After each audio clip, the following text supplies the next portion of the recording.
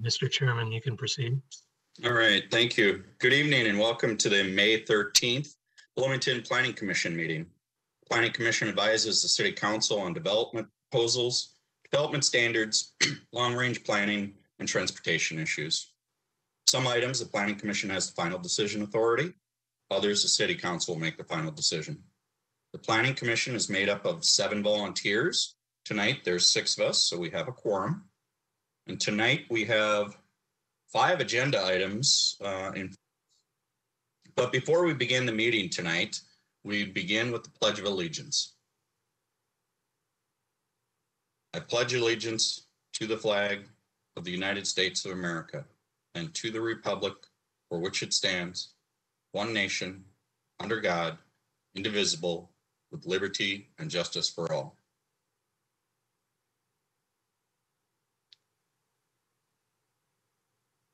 All right, Mr. Markegard, if you will you let the folks online and on TV know how they can participate tonight?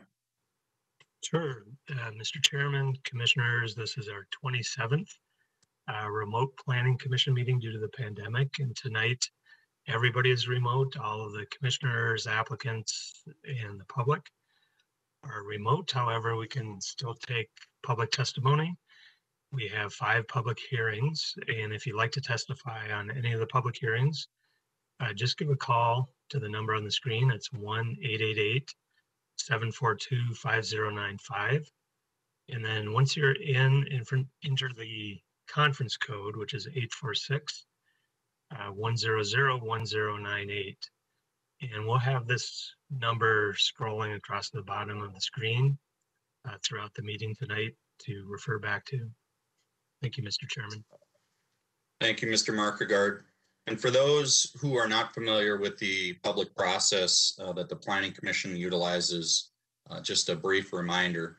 The Planning Commission will get a report from staff, and then the next item would typically be any questions we have of staff, and then an applicant would speak to their item if they feel there's more to add.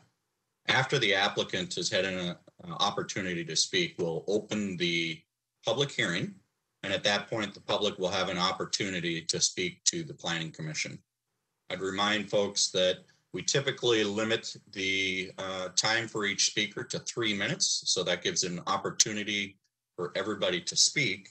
And then if at the end of the 3 minutes you feel there's more to add to the conversation, we'd ask that you go to the back of the line, and then we'll rotate through that way.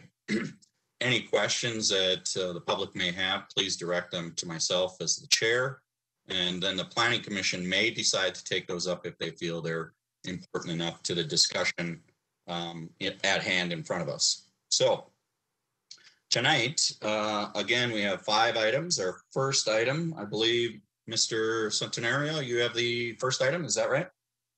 Yes, I do, Mr. Chair. Right.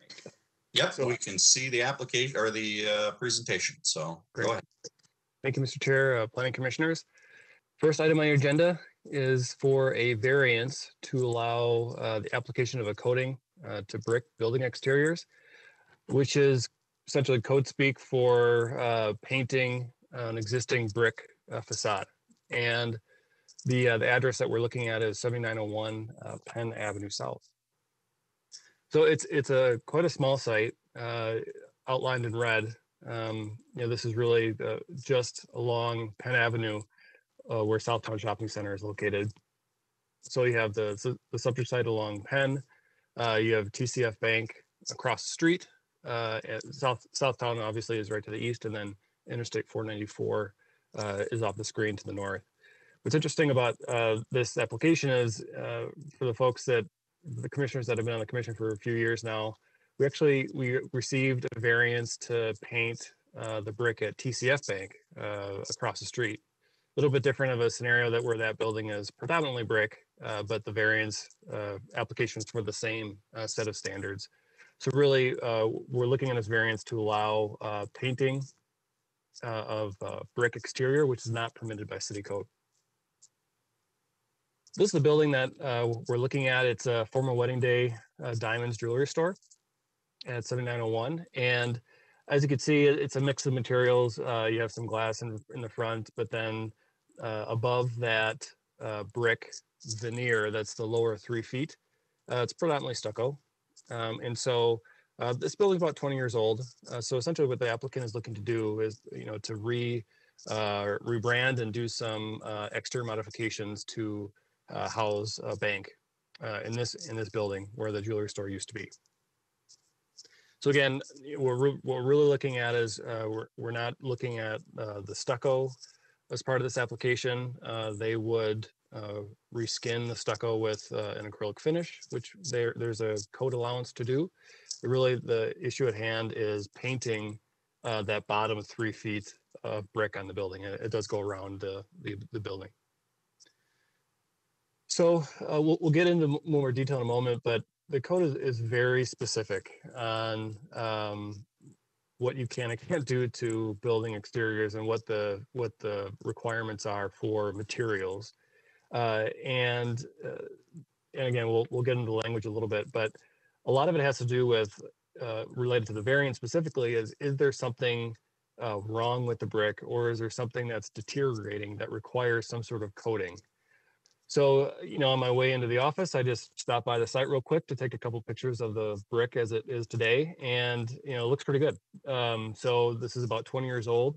And apart from, just basic maintenance, like your caulking seam between the brick and the sidewalk, the brick itself looked really good.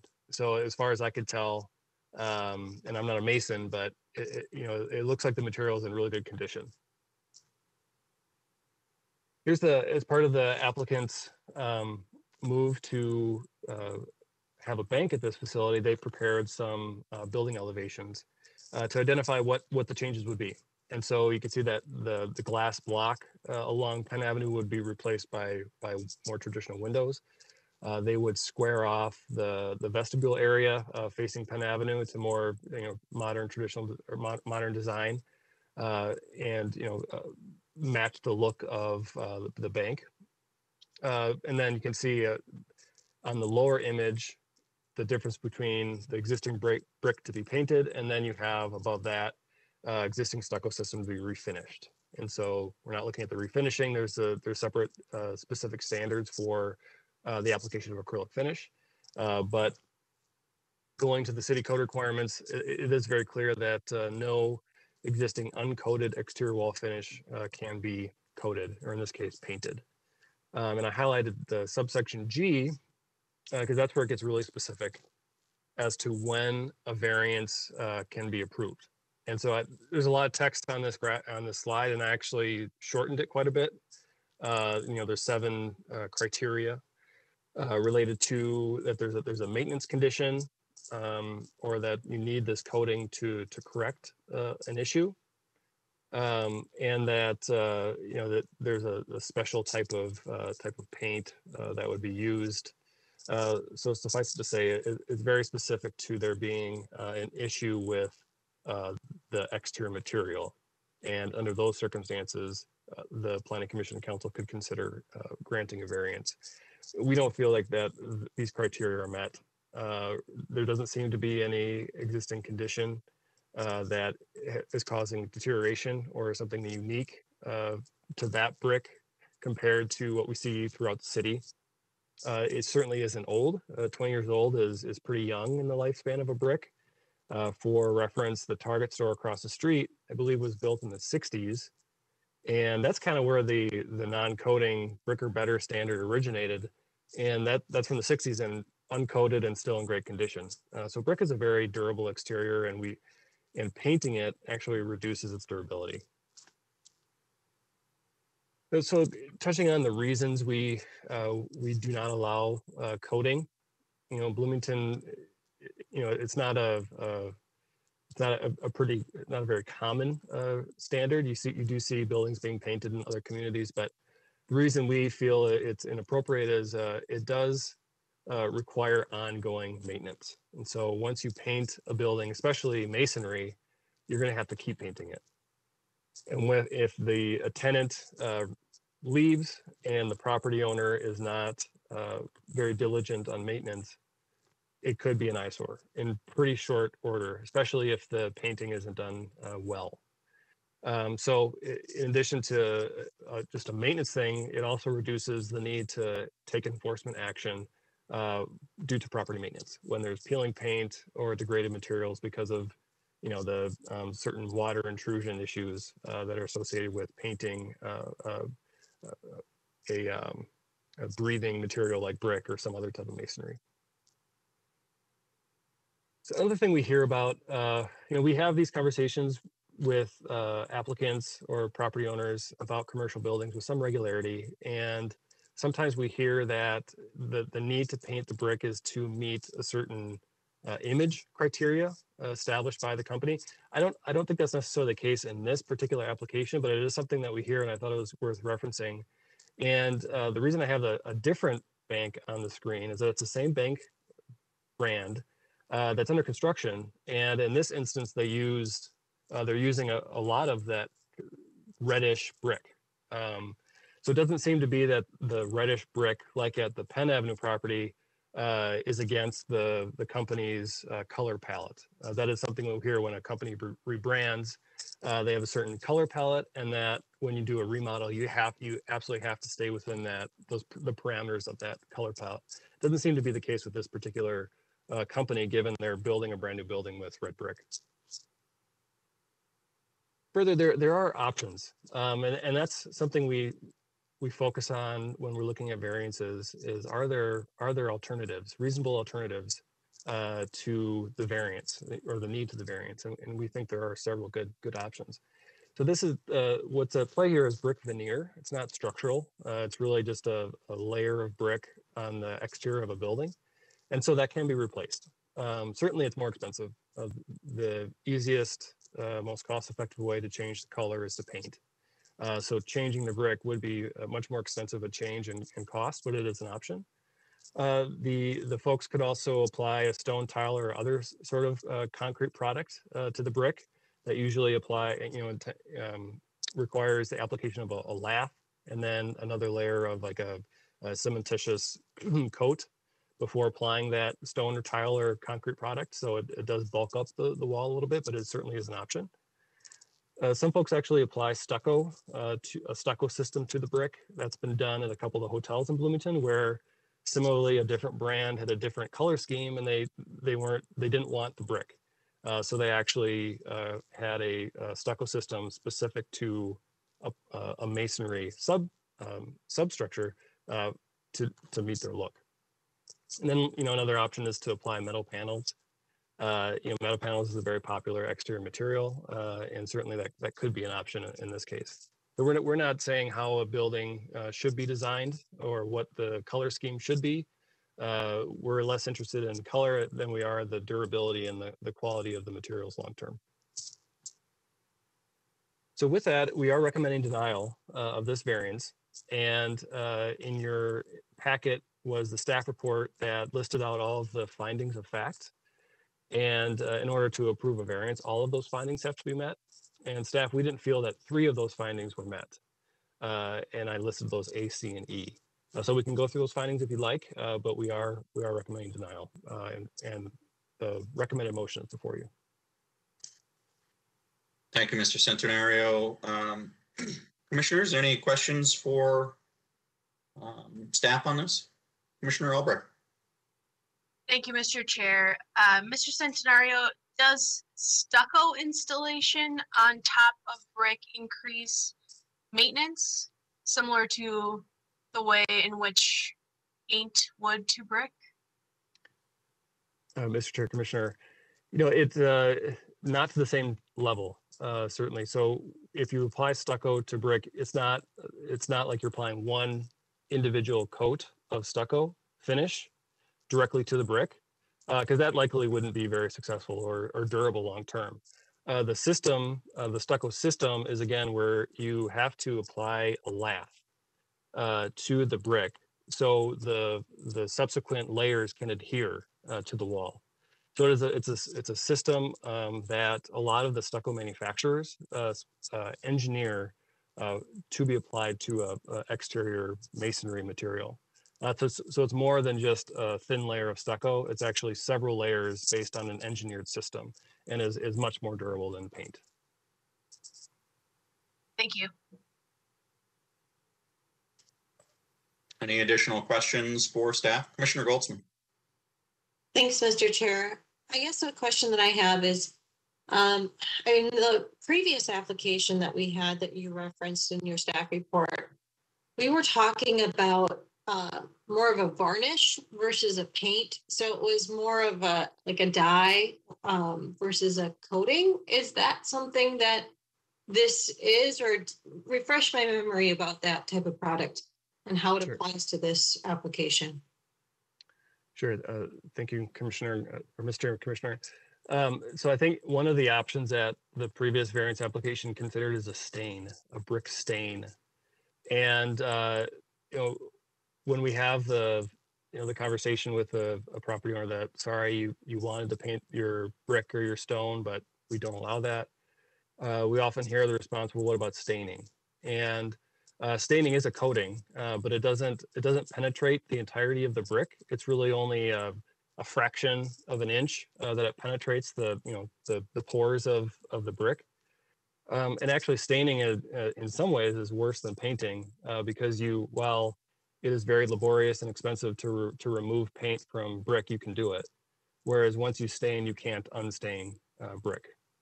So the standards are the same. The variance was the same in the sense that it's a coating of a brick, but the actual material that was going to be used is different.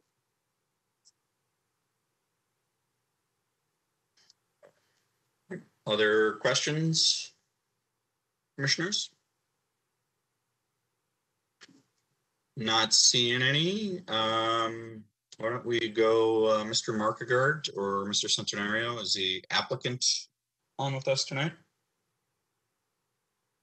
Yes. Hi. No, Hello. thank you. All right. No, thank you very much for all of the commentary and the questions. I really appreciate it. Just the only kind of additional information that I can add is, that we were proposing is kind of a Stocorp top coat that is vapor permeable. It does it's kind of it adds for some superior protection to the brick itself there.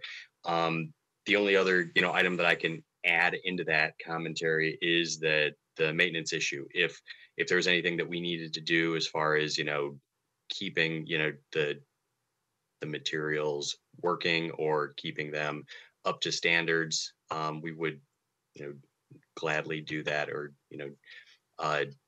kind of go however was recommended by all of you. But I didn't really have much more commentary on that, but thank you very much for your time. Really appreciate it. Thank you. And just for the record, your name is Zach Klobuchar, is that correct? Zach Klobuchar. All right, thank you. All right, commissioners, any questions for the applicant on this?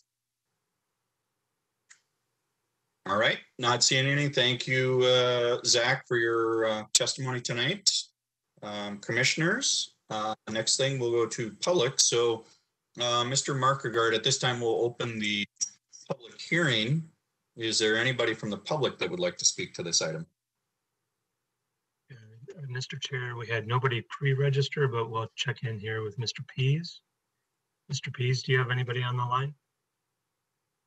There are no callers on the line. Thank you. Thank you. All right, thank you, Mr. Pease. All right, commission members, seeing nobody from the public willing or wanting to speak to this item tonight, is there a motion to close the public hearing? Commissioner Roman? So moved. All right, we have a motion to close the public hearing. Is there a second? Commissioner Goldsman? Second. All right, commission members, there is a motion and a second to close the public hearing. Discussion on that? Not seeing any. All those in favor of closing the public hearing say aye by roll call. Commissioner Goldsman? Aye. Commissioner Corman? Aye. Commissioner Roman? Aye. Commissioner Albrecht? Aye. Commissioner Cookton? Aye. And I for myself, motion passes. The public hearing is now closed. Is there any discussion from commission members on this item? Maybe I'll start. I think pretty clear in my mind. Findings, looking at the findings that Mr. Centenario provided, the variance really is created by the landowner and the desire to change the color, and as well as one of the other issues, really just talking about the cost for replacing such, and we can't consider just the economic considerations alone for issuance of variances. So in my mind, this is pretty clear cut to recommend denial of a variance. Commissioner Roman. Thank you, Mr. Chair. I am in agreement with your comments and with the staff's recommendation. This is a specific area of code where we've been pretty consistent and pretty rigid about sticking with. Should there be an appetite by the council or members of the commission to revisit that in the future, we could, but from a variance standpoint, we have not issued variances for this purpose, and I'm not inclined to change that precedent at this time. So I too am supporting a denial. Thank you, Commissioner Roman. Any other commissioners? Commissioner Albrecht. Thank you, Mr. Chair. I agree with the comments that have been already made. I again mentioned Commissioner Roman. He said precedent. I think that's the word here. And there have been other denials in the past, and to keep consistent, I too would move to deny. Okay, thank you. All right, other commission members? Otherwise, I'd entertain a motion. Give everybody an opportunity to speak here. Commissioner Goldsman. If you're all right, I'd like to make a motion. Go ahead. All right. In case PL 2021, having been able to, in case PL 2021-73, having been unable to make the required findings A, C, and E, I move to recommend City Council adopt a resolution denying the variance to paint brick exterior materials on an existing building at 7901 Penn Avenue. All right, thank you, Commissioner Goldsman. Commissioners, we have a motion in front of us. Is there a second? Commissioner Albrecht. Second. All right, commission members, we have a motion and a second in front of us to recommend the City Council adopt a resolution denying the variance to paint brick and exterior materials on an existing building at 7901 Penn Avenue. Is there any further discussion? Not seeing any. All those in favor of said motion, aye by roll call. Commissioner Goldsman. Aye. Commissioner Corman. Aye. Commissioner Roman. Aye. Commissioner Albrecht. Aye. Commissioner Cookton. Aye. And aye for myself. Motion passes. Now this item will move forward to the May 24th City Council. However, that is not a public hearing. So again, that will move forward to the May 24th City Council meeting. All right, thank you, commissioners, for that. Moving on to, excuse me, item number 2. Let's see. Miss O'Day, I believe you have is it a conditional use permit for us? Yes, thank you, Mr. Chair. Can everyone see my screen? Yes. Thank you. Good evening, Mr. Chair and Commissioners. Item 2 on your agenda tonight is for a conditional use permit for an auto repair facility. The address is 951 American Boulevard East. The site is just east of American Boulevard and Chicago Avenue intersection. Surrounding uses mostly include other office warehouse uses. Hakes Auto, they would occupy 4,800 square feet of the 18,000 square foot building, and the space would be located in the back of the building, highlighted in yellow on my screen. And then here's a photo on the bottom right-hand side of my screen of a street image looking at the building. Here's the floor plan of the subject tenant and the entire building. Hakes Auto would have 4 major auto repair bays and 1 minor auto repair bay. Areas around the bays would be used for tool and equipment storage. There would be 3 interior parking spaces, which is included in the total site for the parking, and then 25 spaces within a fenced area in the back of the site. Just a couple items here. Parking is compliant with the auto repair use. However, any other use other than the office warehouse or expansion of an office must be reviewed for parking compliance. And then landscaping is compliant and must continue to be maintained, and the lighting is compliant as well. And then it should be noted that upon inspection, a wall pack has burnt out, so that should be replaced in order to keep compliance. And the space is tenant or is move-in ready, so building permits not needed at this time. We are recommending approval on this item. I have not received any correspondence, and I believe that Eric Hake of Hake's Auto should be on the call for questions as well. All right, thank you, Ms. O'Day. Commission members, any questions for Ms. O'Day?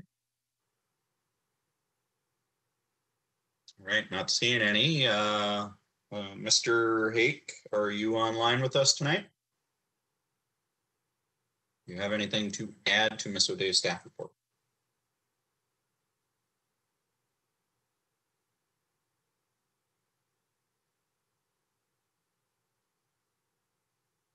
Looks like you may be on mute still.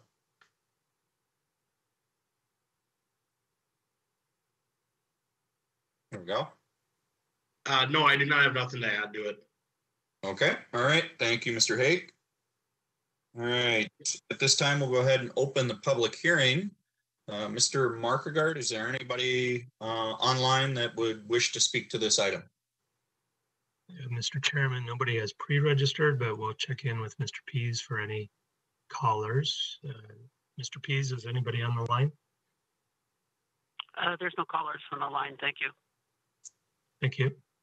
Thank you, Mr. Pease. All right, commission members, seeing nobody from the public at this point that would like to speak to this item, I'd entertain a motion to close public hearing.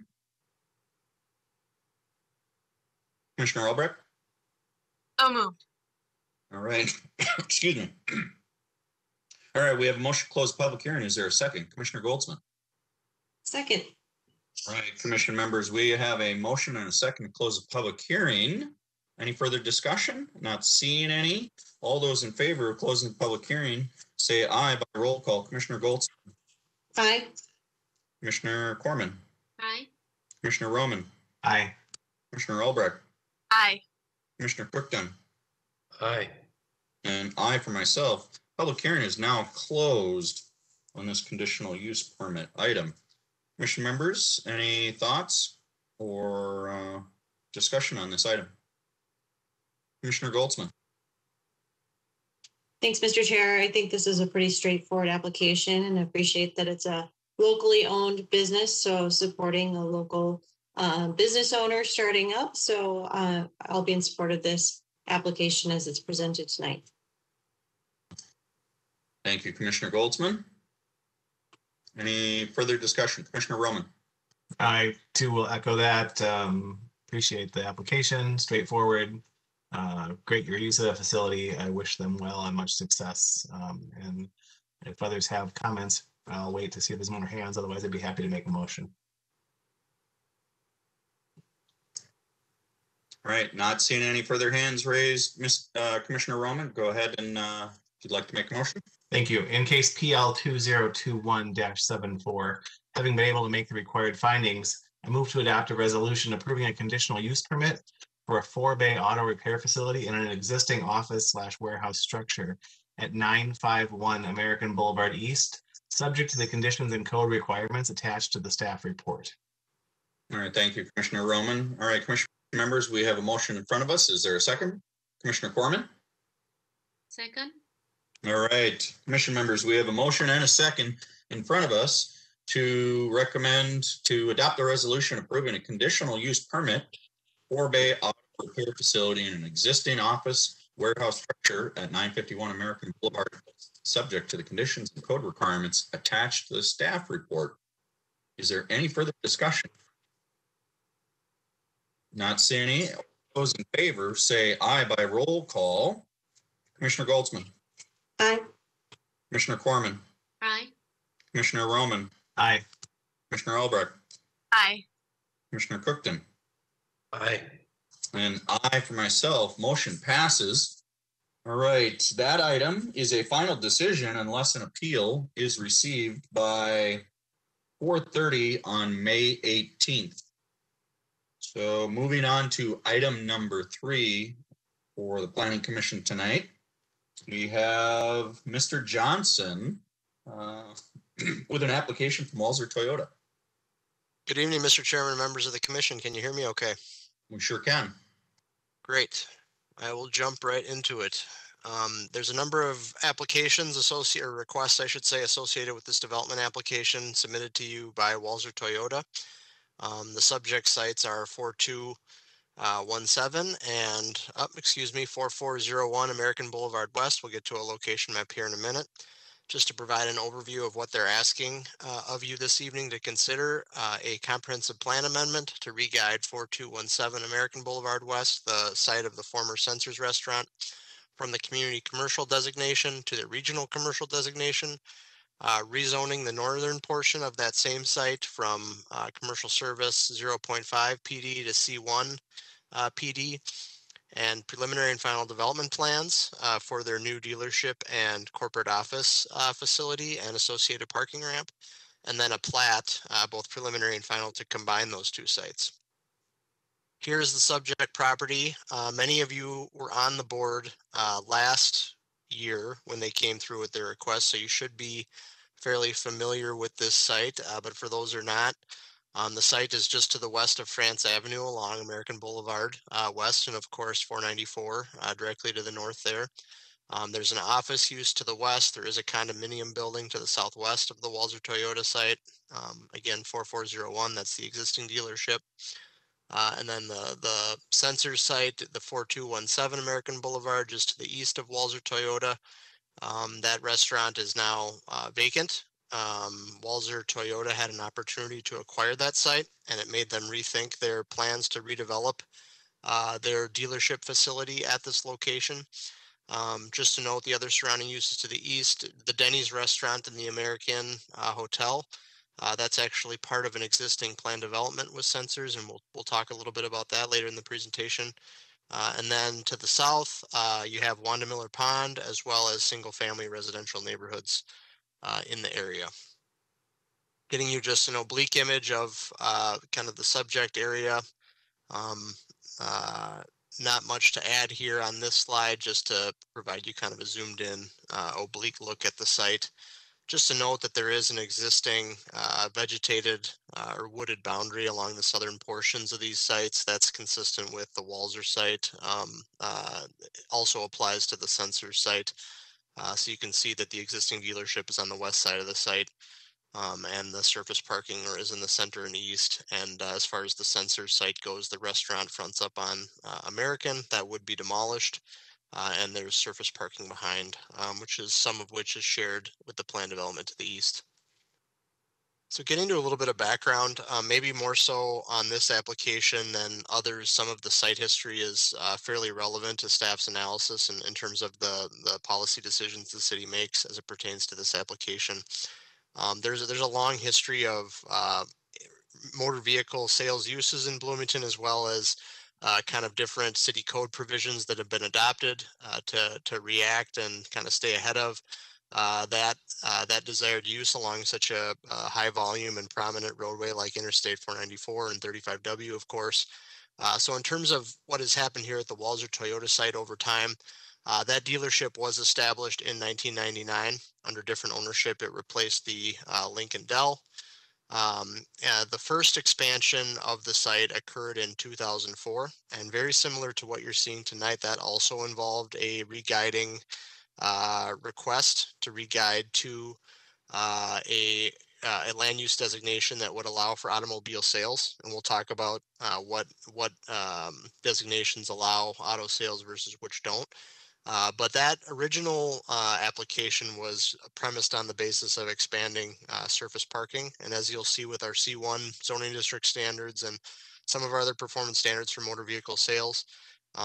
With respect to the history of the more recent code provisions that have been adopted, it's really focused on wanting to see commensurate levels of building area and employment expand in addition to site expansions.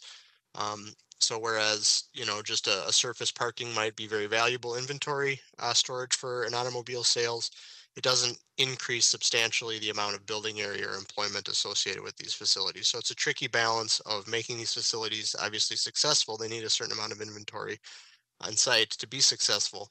But the city's interest is to ensure that these highly visible and valuable sites along our most traveled roadways are centers for employment and economic activity and jobs.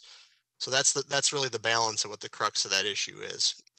So this expansion in 2004, it was approved, premised. It was initially actually going down the track of a denial, but the applicant withdrew in order to build a more substantial facility. There was a preliminary development plan that included a 5-story dealership building at that time. So the comprehensive plan amendment was approved contingent upon a future approval of final development plans for that, future more substantial dealership and office facility, and that never came to pass. So in 2006, revised final development plans were adopted that did involve the expansion of the surface parking. The city did not achieve the expansion of the dealership the way that they originally envisioned, and Walser can certainly speak for themselves. I think that they ideally would have pursued that expansion in the dealership, but for whatever reason, whether it be construction costs or other market considerations as it pertains to motor vehicle sales, they did not pursue that expansion at that time. So that's relevant to tonight's discussion because we'll talk about, again, this is another project that has, it's a phased construction plan, and I will present that to you in a minute. But there's, with what we're talking about in the staff report, as well as in tonight's presentation, it again goes back to that key factor of commensurate expansion of employment and building floor area in addition to expansion of land area. And we'll talk more about that. So the image that I have on the slide for you, that's just the image from 2003. So you see kind of the previous condition of what occurred at the dealership prior to that 2004 expansion. And that did replace Grandma's Saloon and Deli. And then you see sensors here on the east side of that slide. So that just shows you kind of how the expansions occurred over the years. And then more recently, so the Walser Toyota has been pursuing the redevelopment of this site for a little over 5 years, and that there's a variety of reasons for that. I believe it's a very high performing store for them in their company.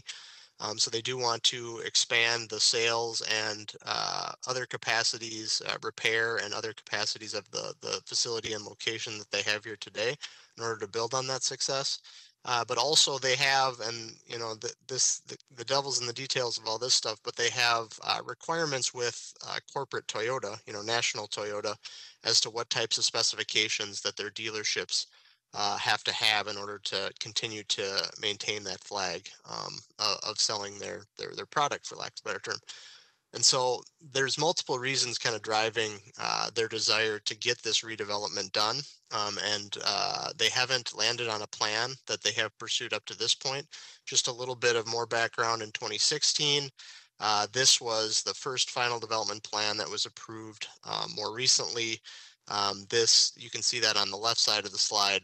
This was a 2-story dealership and a 5-story parking ramp lined along the southern portion of the site with surface parking in the north. This plan never came to pass because it could not have been phased in a way to keep the existing dealership fully in operation during the construction process. It's very important to Walser to stay in business during the construction process. And then this plan you see here on the right side of the slide, this is the plan that the Planning Commission considered last summer that you would be more familiar with. And at that final development plan approval, that also involved a rezoning to the C1. So we'll talk about that with the sensor site. But this was also a phased plan. And the whole purpose of this phasing was, again, to keep the existing dealership, which is outlined in red, in business during construction. They would have built the first phase of the ramp outlined in green there. in order to build in employee and customer and motor vehicle parking supply, so that they then could take over the eastern side of the site to build the new dealership and office building. And then ultimately they would have demolished the existing dealership and constructed the second phase of the parking structure in order to provide more motor vehicle inventory storage and parking for the overall dealership. So this is the plan that they likely would have pursued had this opportunity to acquire the sensor site not come to pass. And these final development plans are technically still valid, and they would not expire until 2 years from the date that those were approved. So getting back to the sensors site, so as I mentioned before, this restaurant was developed in 1982 as part of a 3-lot plan development.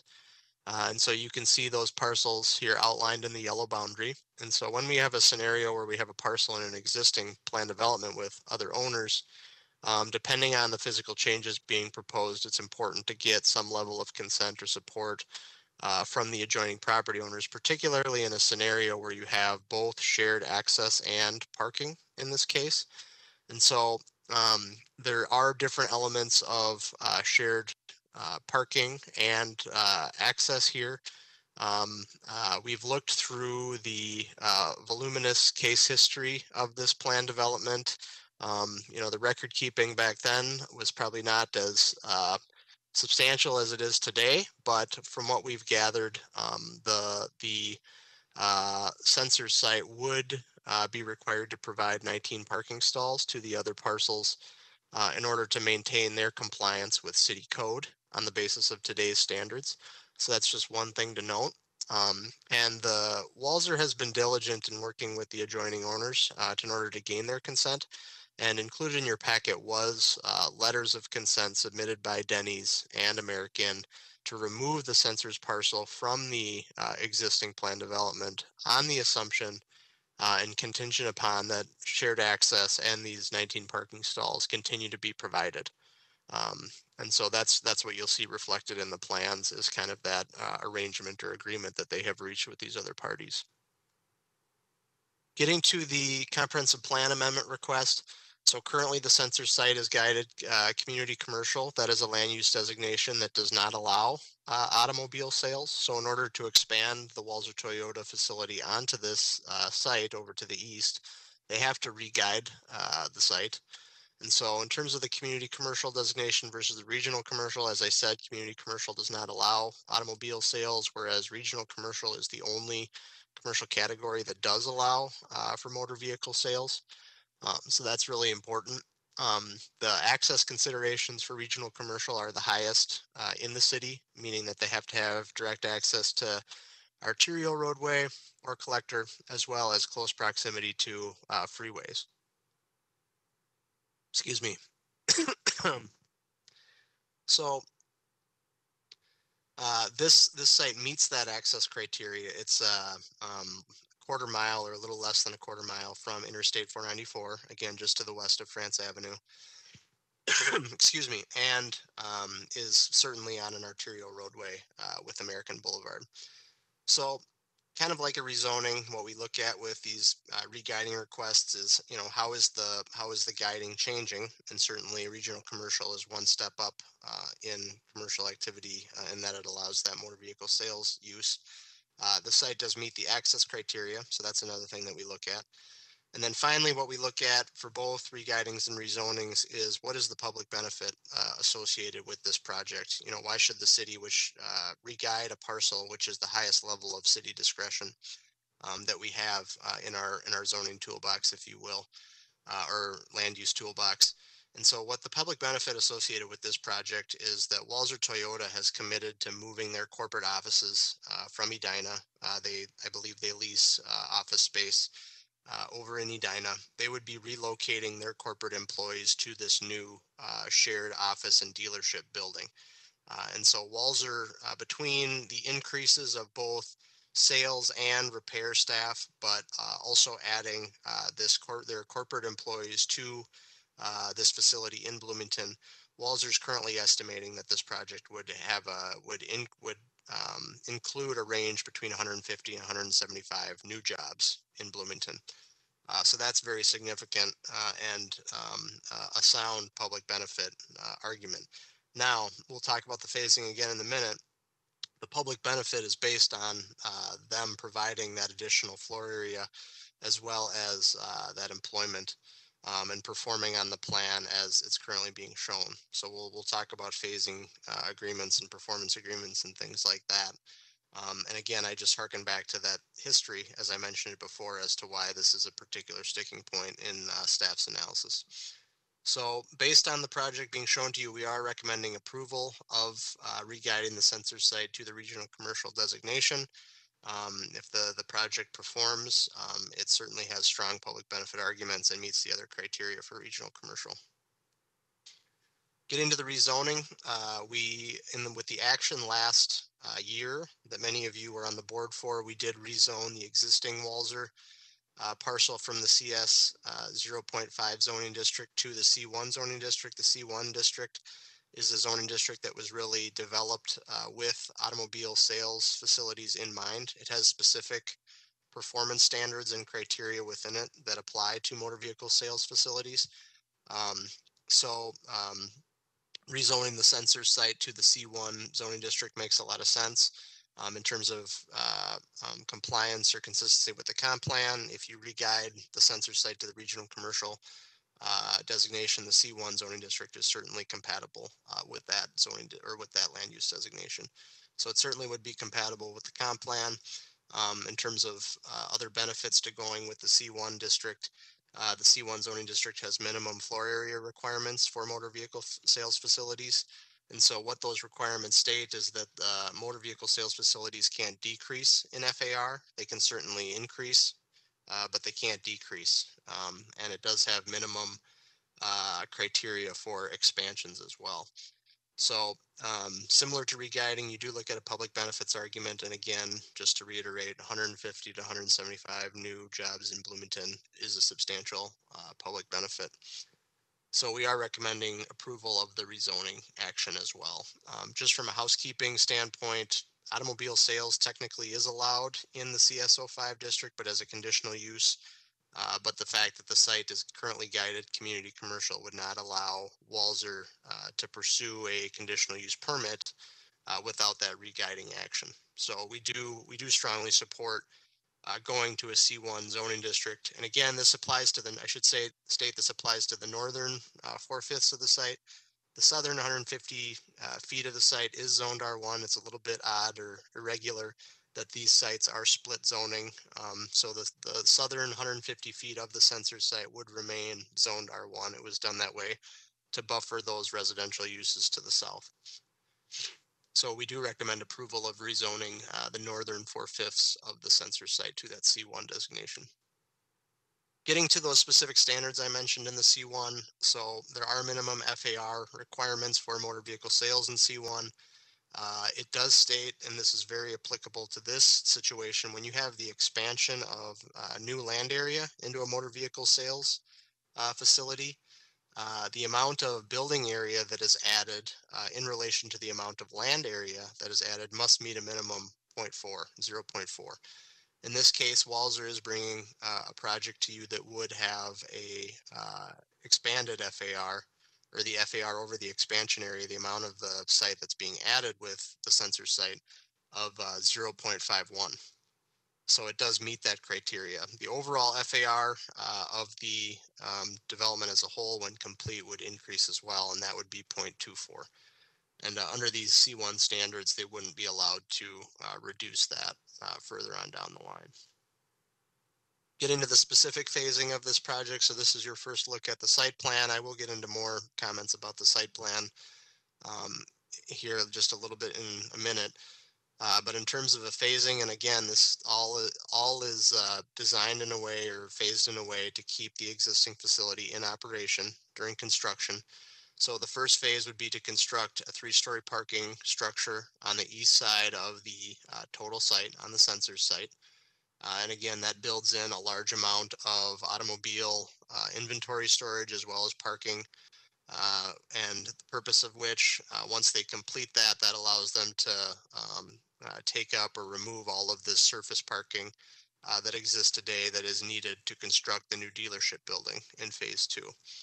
The final phase would be to demo the existing dealership building and construct additional customer and employee and service parking over on the west side of the site, which can also act as automobile inventory as well.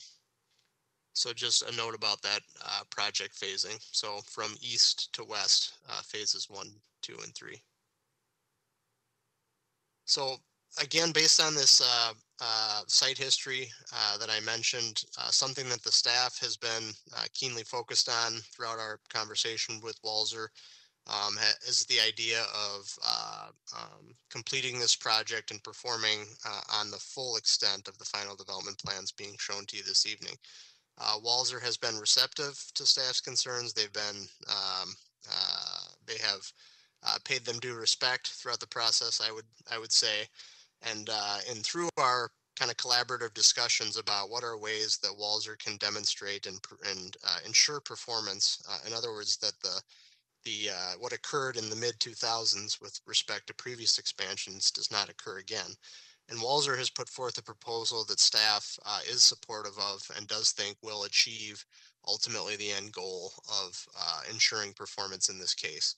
And so if you read through Walser's written materials in the attached to the staff report, they did put forth a proposal, and more specifically, this all relates to the use of the sensor site.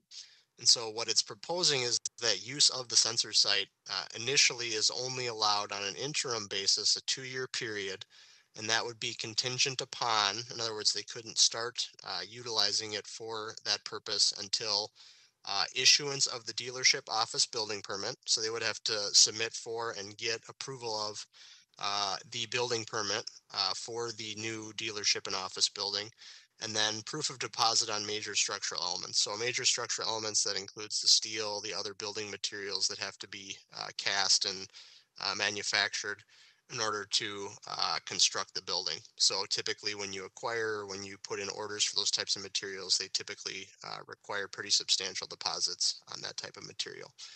So that's what would trigger the first initial interim use period, that 2-year period, and then permanent use of the sensor site would be allowed after the issuance of a certificate of occupancy for the dealership office building. That would cement use of the sensor site in conjunction with the Walser Toyota overall site and facility. There is some built-in flexibility for unseen delays with respect to building materials or other things that may occur. It would be up to the discretion as it's currently drafted to the community development director whether to allow any extension of that interim use 2-year period. And again, it would have to be on the basis of Walser demonstrating that they're making substantial progress. In addition to this element of the kind of use restrictions of the sensor site, Walser is to provide the city with written commitments. Some of those have already been provided to us. The commitment from Walser was in your packet with respect to relocating their corporate jobs to the city of Bloomington.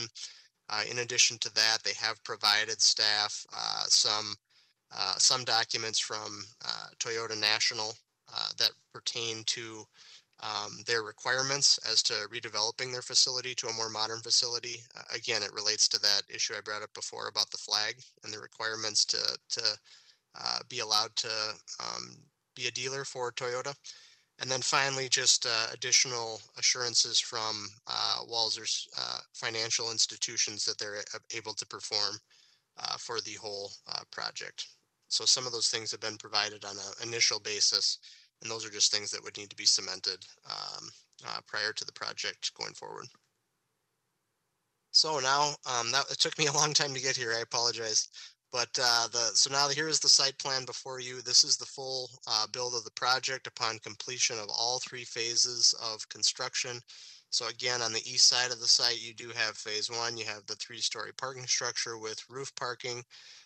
In the central portion of the site, you have the 3-story dealership building.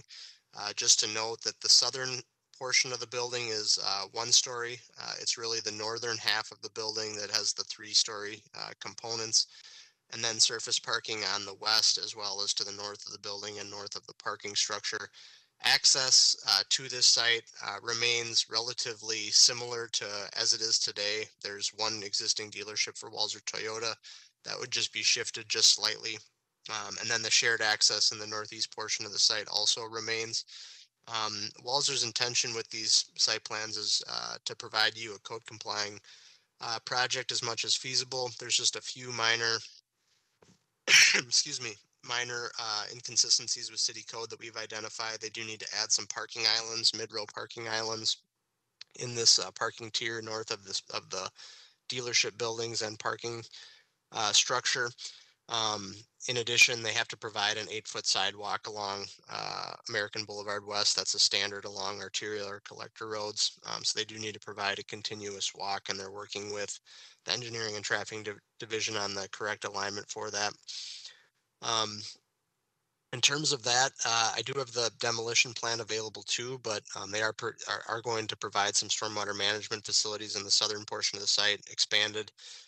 But they are, there's no or very little disturbance to that southern vegetated berm and buffer along Wanda Miller Pond. I know in previous iterations of this development that has been a concern on the part of the neighborhood to the south that berm be maintained. And this project does not propose disruption to that existing factor or amenity. That's the general site plan. I think those are the key things I wanted to touch on. We'll keep moving on here to the building design. So again, the 3-story building in the northern half of the facility, there's a lot of glass on the northern elevation. Proposing glass and metal panels and architectural concrete panels. So those are all code compliant materials. We'll talk a little bit more about structure height in a bit. But just to note, the parking ramp is also proposed out of having some metal panel accents as well as mostly architectural concrete. There is a request made by Walser to allow for some cable railings along the north elevation. I will have a slide touching on what PD flexibilities they are requesting with their application. But this just provides you general building design and highlights the different building materials that they're proposing to build this facility out of. Just to note, they are currently proposing to show a skyway in between the parking structure on the second level of the parking ramp to the dealership building. Get into the building elevations themselves. I kind of touched on the materials, so probably don't need to spend any more time on that. These are the building elevations of the proposed parking ramp. In terms of the floor plan, I have the northern half of the ground level blown up here on the right side of the slide. This is where the crux or the primary sales activities would be in the northern portion of the ground level of the facility.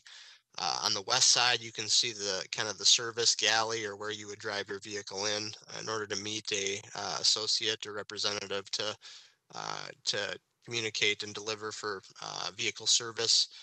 There is a part storage component on the ground level as well. If you look on the left side of the slide, the southern portion of the first level is all the modern repair bays that they're proposing here, 45 in total, 30 of which would be major repair bays and 15 of which would be minor repair bays. On the southwest corner of the site is where the facility car wash would be located.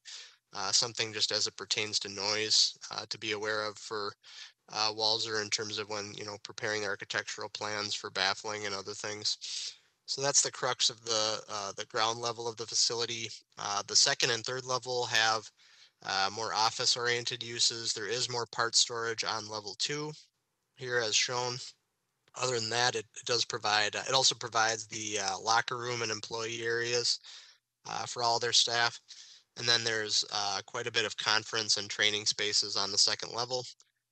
And then getting to the third level itself, you have offices lining the west wall, more conference and training lining the east wall, and then open office concept throughout the remainder of the top floor, the third floor. Excuse me. Had a frog in my throat all night tonight. I apologize. Getting to building height. So similar to the zoning issue with split zoning on these sites, this site actually has split height designations on it. So the northern portion of the site has a no limit height designation. The southern 300 feet has a 3-story or 50-foot height limitation. And that does a factor that is applicable to the southern portions of the parking structure and the dealership building. And I'll get into that here. In terms of the heights associated with these structures, on the top part of the slide is the the dealership and office building. So at the tallest portion of that part of the facility, you're looking at just under 50 feet in height.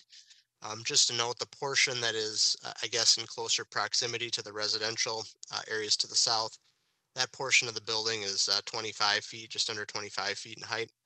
And then you get into the parking structure. The majority of the parking structure is around 46.5 feet in height.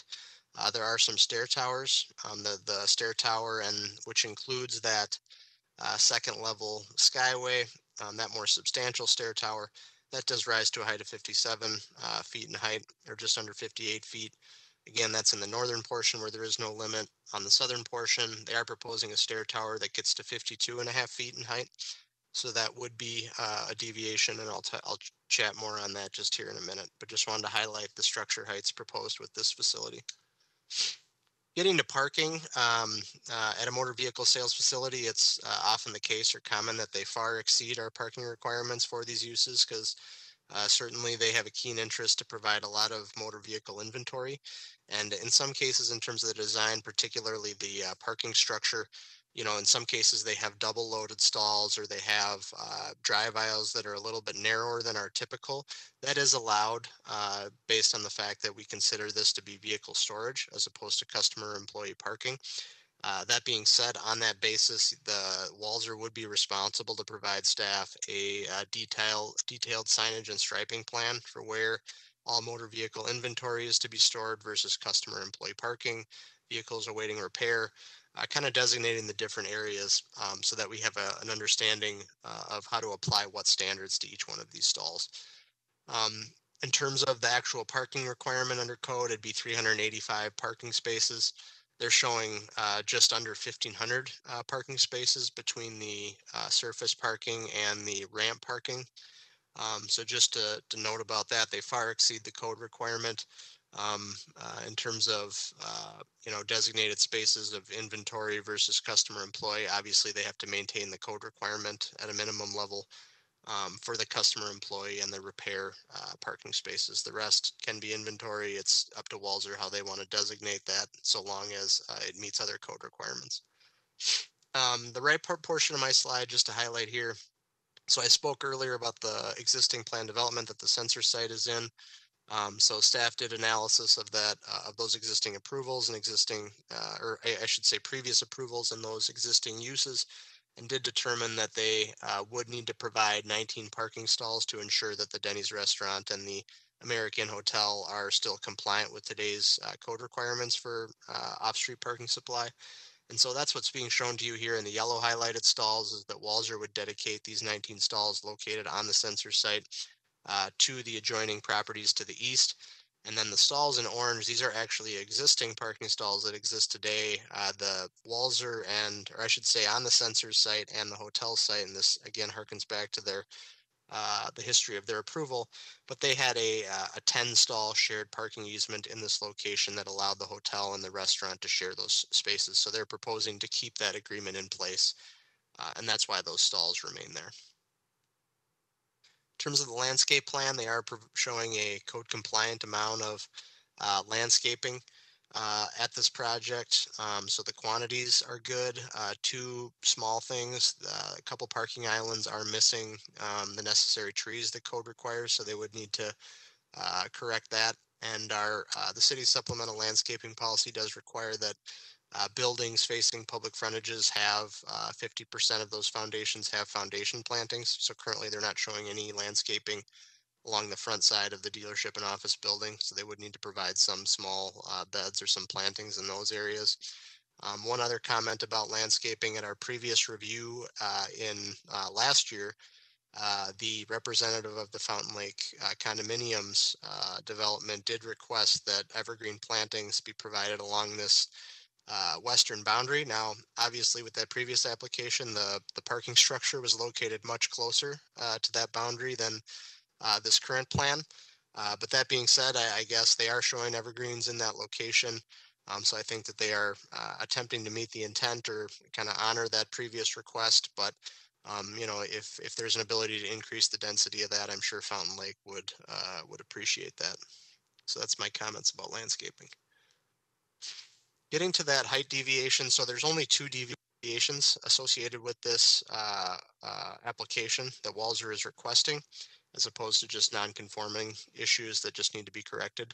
And so one of them has to do with this modest encroachment into the maximum height requirement at the southern portion of the parking ramp. So if you see on the left side of the slide, this is the dealership building and the parking structure. And what I outlined in green is those are the portions of those structures that comply with the city's maximum height requirements.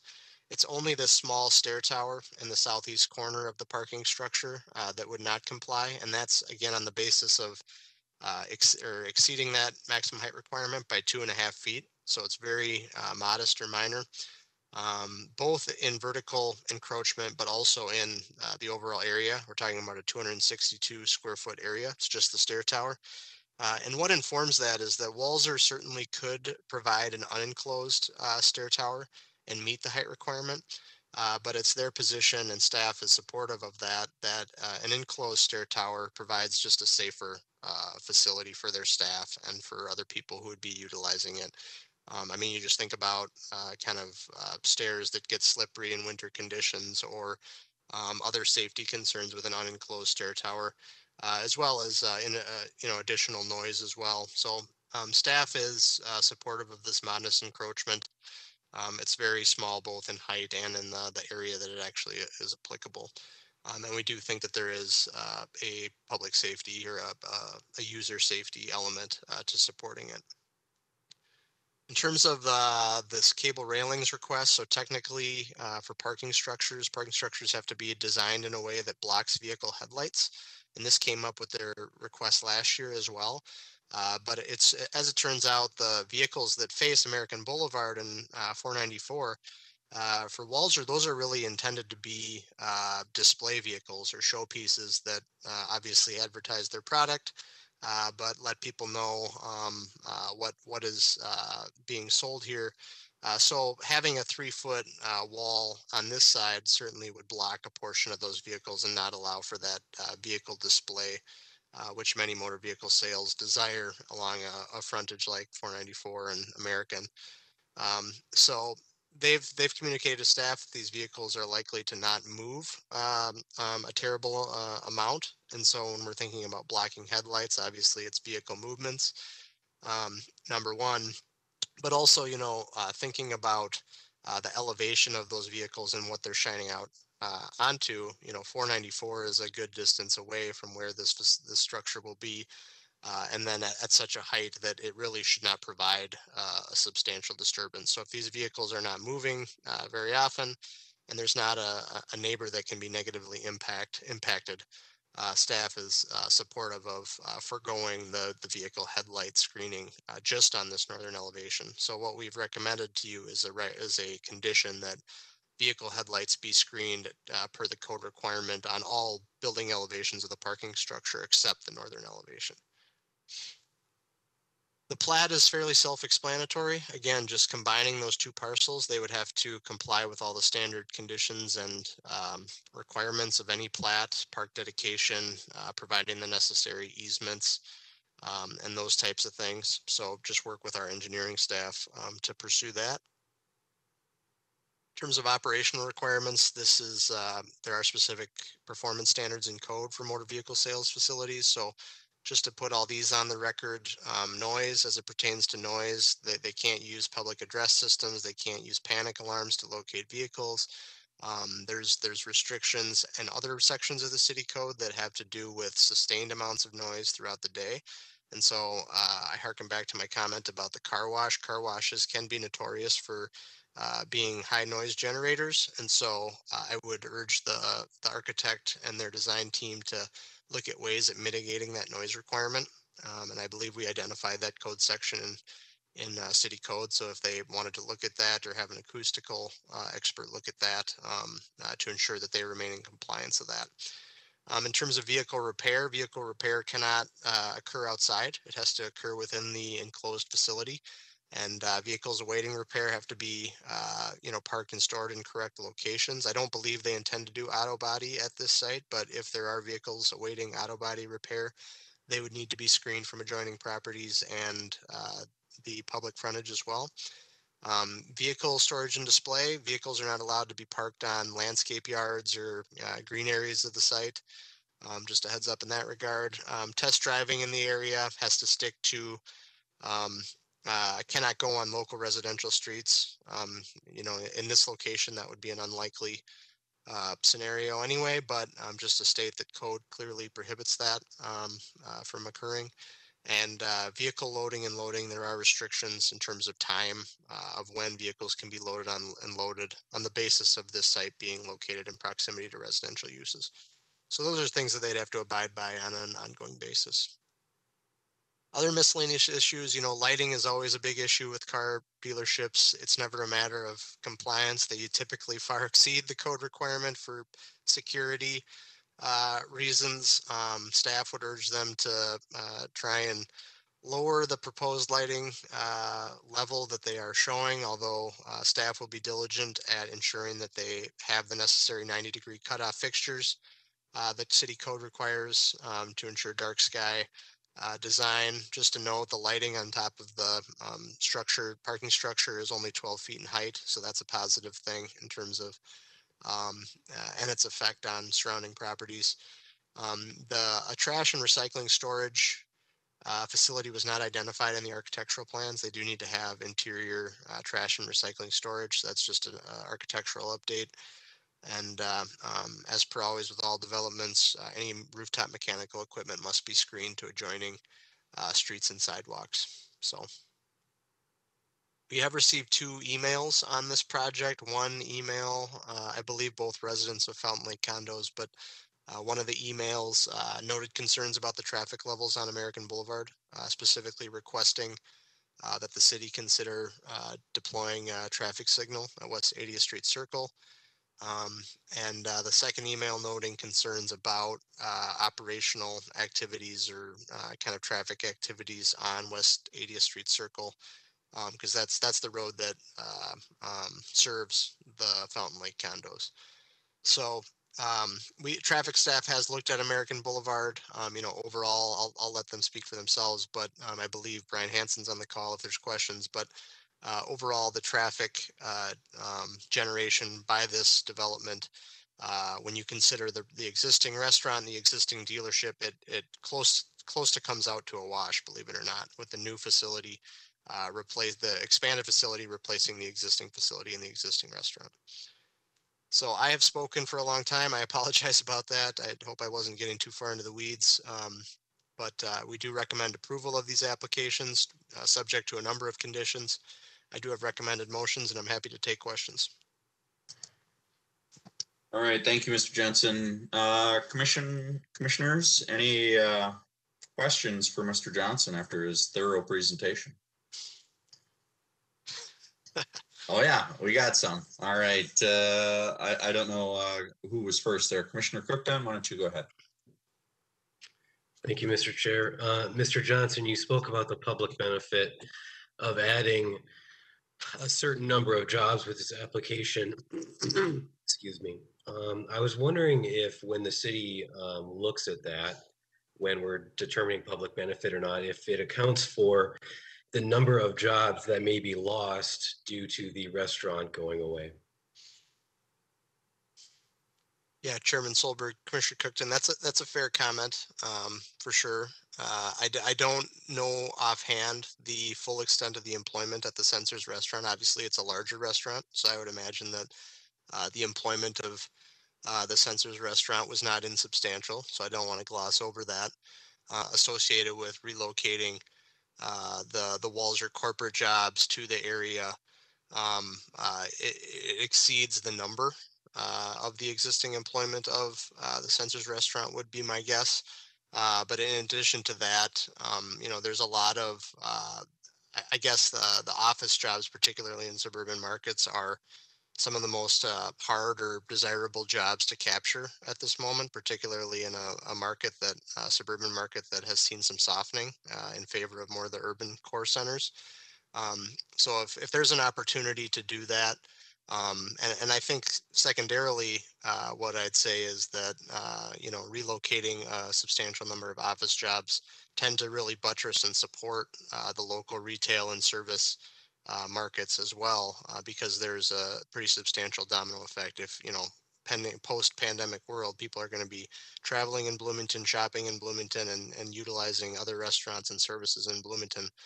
So I think jobs like these ones tend to have a fairly significant domino effect or kind of snowballing nature to them, which is substantial. So. Thank you. Right, Commissioner Albrecht. Thank you, Mr. Chair, and thank you to Commissioner Cookjohn. That was one of my exact questions, so appreciate that. My other question is regarding the in and out on American Boulevard, and I tried to look there at the site plan, but Mr. Johnson, it looks as though the in and out on American Boulevard is decreasing in width. Can you confirm that that is the case? Yeah, Chairman Solberg, Commissioner Albrecht, that's correct. The western driveway is narrowing. Currently, they have a two lanes of traffic on the inbound west-hand side. So I'm talking about the western driveway. And then there's one outbound lane on the east side, but they also have this median, which they, typically have put signage and other elements in that median area. So you're correct that in the new site plan, that would narrow just to two. If I'm going back to the site plan here, apologize. That would narrow down to that just two travel lanes, one inbound, one outbound. And they are proposing to, I believe, construct a new sign on the west side in that parking island. So you're correct that it is narrowing. Thank you. All right, other commissioners with questions? Otherwise, a couple for you, Mr. Johnson. And just because you did refer, I think, changes from the previous application that was before us. You referred to lighting on the roof, and it's at 12 feet. Is that the minimum height or maximum height for lighting on the roof of the facility? Yeah, thank you for that question.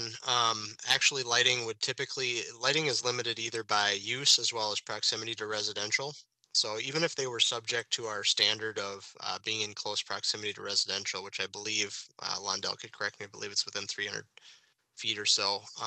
But the maximum height that they could go to potentially would be 33 feet.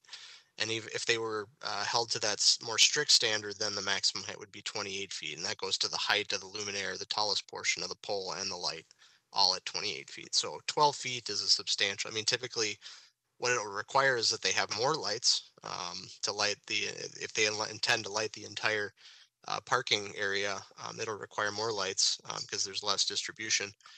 But a lower luminaire will be less impactful or less nuisance characteristic, I guess I'd say. All right, thank you, Mr. Johnson. I just wanted to clarify because I know that was an issue of discussion in our last application on this particular process. But then next question I really have for you is really about, you mentioned the noise and the car wash associated with that. Just want to clarify because we have had some of these acoustical issues brought up in past applications. Clarify who's responsible for enforcing any noise ordinance or any issues associated with that, any noise from the facility.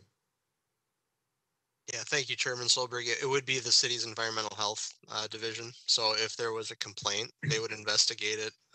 The city has equipment, acoustical equipment that they can take readings and measures with respect to acoustics. So what they would be going out there to do is to confirm whether or not the noise levels of that facility are exceeding the it's called the L10. That's like more than 10 minutes in any given hour standard beyond a certain decibel level for that type of facility. So they would go out there, they would take readings, they would work with Walzer to establish what the noise levels were, and then if they were not in compliance, Walzer would have to do some mitigation on some level. Okay, and then just one final one. I appreciate the site plan. I don't know if you could show the landscaping plan, and I just want to verify that as that moves forward, and what I've understood from previous auto storage locations, are those trees on the islands we're talking about in this particular landscape plan versus bushes? I want to make sure, because I know we've had feedback on that in the past. Yeah, thank you, Chairman Solberg. Code requires trees be planted on islands, so they're not shrubs. There are shrubs in some islands, to be sure, but yes, we have gotten that feedback, particularly on inventory only lots, that that it can create some dust or debris or other nuisance characteristics for vehicles. Obviously, they're trying to make them look sharp so that you walk off the lot with them, right? So I'm sure that that's not their desired favorite, but it's a code requirement, and it's something that staff would not recommend we forego in any way. No, and I just wanted to make sure that we are talking trees here, and I know we've talked about this in the past about heat islands and such, and had applicants that insisted, I think, opposite of what the applicant did here tonight. So thank you for answering those questions. Yeah. Chairman, yes, go ahead. Chairman, if I may make your comment about lighting spurred one other just thought pattern that I wanted to raise that I forgot in my presentation. But if you consider the plan that was approved last year, with the parking structure more in the southwest corner of the site, while it may affect different properties differently, but if you recall, if I go to an aerial photo here, the portion of the site that's closest to the single family neighborhood to the south is that southwest portion. So if you just look at this general area, you've got these kind of properties right across the channel. Certainly there's still properties that will be able to see these structures without a doubt. I'm not going to pretend that. But moving that parking structure to the east side of the site, in my judgment, does kind of lessen some of that immediate building massing and structure impact that I think was maybe a kind of more substantial on the west side of the site, if that makes sense. In addition to Fountain Lake condos also being over there as well. So I just wanted to make that point. Yes, thank you, Mr. Johnson. Appreciate that. Commissioner Goldsman? Thanks, Mr. Chair. One of the things that I have a question about is minimum setbacks within this district. So I know in a lot of the other applications that we've seen, we like to have the building as far forward to the property line to the north as possible to that street. And I see that this is setback. So what is the setback for this district, and how does that apply to this new development plan? Yeah, thank you for that question, Chairman Solberg, Commissioner Goldsman. I believe I'm trying to make sure I give you the right number, so I don't want to give you the wrong number. The front setback required in the C1 district is 35 feet. So that's a minimum setback requirement. They could have this building located further to the north, without a doubt. They could do that. But I think it has more to do with their construction phasing and than so much of and front field parking. Probably some inventory would be my guess as well. But I believe that part of it somewhat has to do with construction phasing as well. So it's a 35-foot front setback. I should note, this district isn't kind of similar the opposite of our B4 and C5 and other our mixed use districts have maximum building setbacks. The C1 district doesn't have a maximum building setback, so all they have to do is meet the minimum. Thank you, Mr. Johnson. Commissioners, any further questions for staff at this point? Otherwise, Mr. Johnson, is the applicant available tonight to speak to the item? That's correct. I believe the architect, Dave Phillips, is available for questions. All right, Mr. Phillips, would you like to speak to the Planning Commission? I think we hear you. Well, I'm temporarily unmuted. Can I get unmuted here? And we can hear you. Okay, I have to hold down my space bar to get that. And it was my screen with the temporarily unmuted. Is there a way that you can unmute me? Mr. Markegard, are you able to help out with that?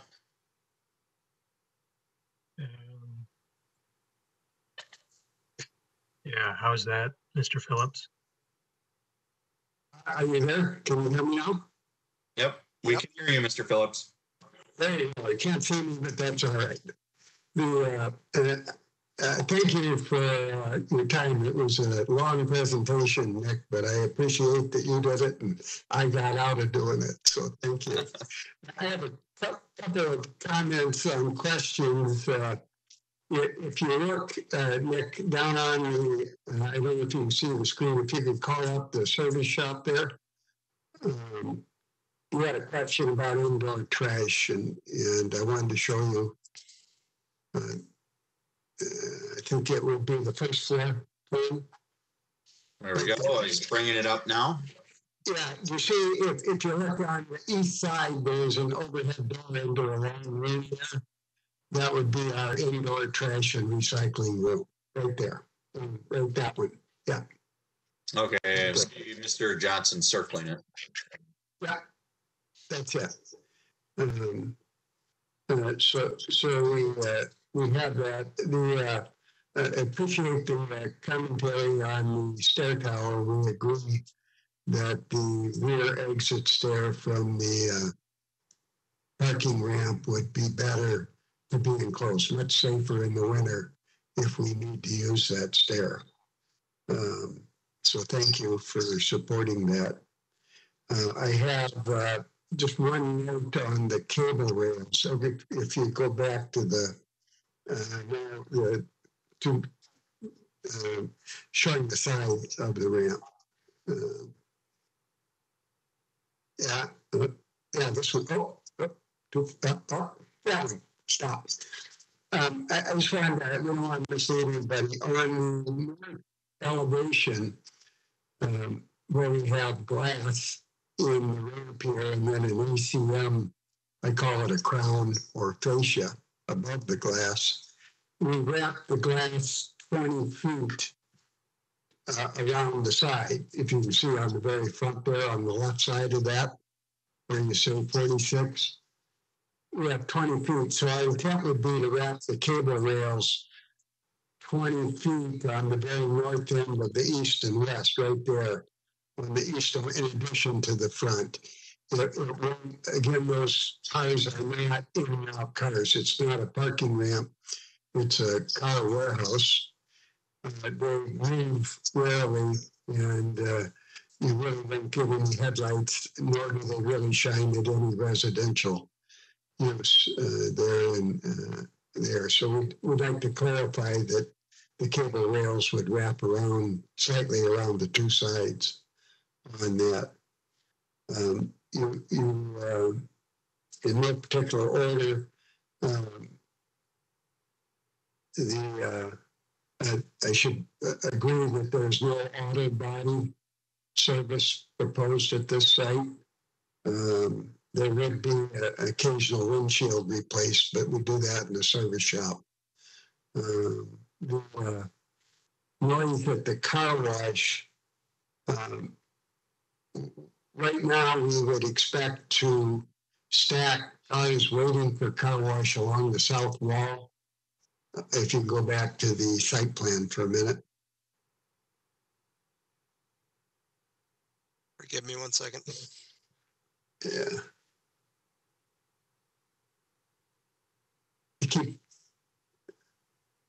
Yeah, there. The plan would be that cars heading west, waiting for a car wash, would turn right into the car wash and exit to the north. That would put, the noisiest part of the car wash is the pillars to drive the car. And that would put them facing away from the residential. That requires, when we do that, we're going to heat that slab in between so it doesn't ice up. Once we turn the car wash and exit to the north, we lose the benefit of the solar energy to melt the ice that comes out with the car as they drip off. So, but we understand the city's desire to be good neighbors, and we will work with you, Nick, and the city engineers and most people to be a good neighbor for this. So I wanted to say that. With that, I think that's I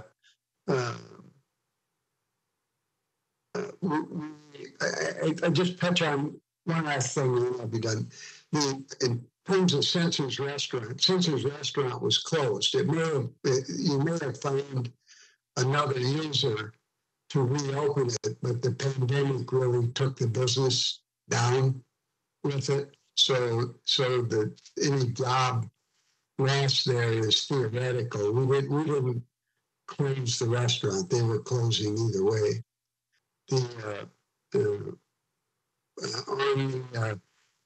The advantage this plan has is the significant advantage over what I brought you a year ago before the pandemic hit us is we have a slightly larger ramp, and the larger on-grade parking amount here gives us what we need to add that third floor and corporate office. So the new combined site is why we're able to fully commit to bringing Walser corporate jobs to this location. And we like the prestige of having our flagship store with the corporate office in a highly visible location in your city. So we're looking forward to that. Building the ramp in one phase instead of two also has a substantial financial benefit. I believe we saved between $1.5 million and $2 million on the project, not splitting that ramp into two builds. We got very good pricing coming out. The production of the actual ramp pieces is scheduled to start in late June.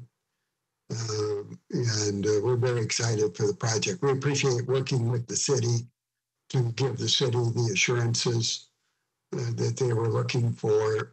Walser's committed to Bloomington and would respectfully request your approval of all our requests here.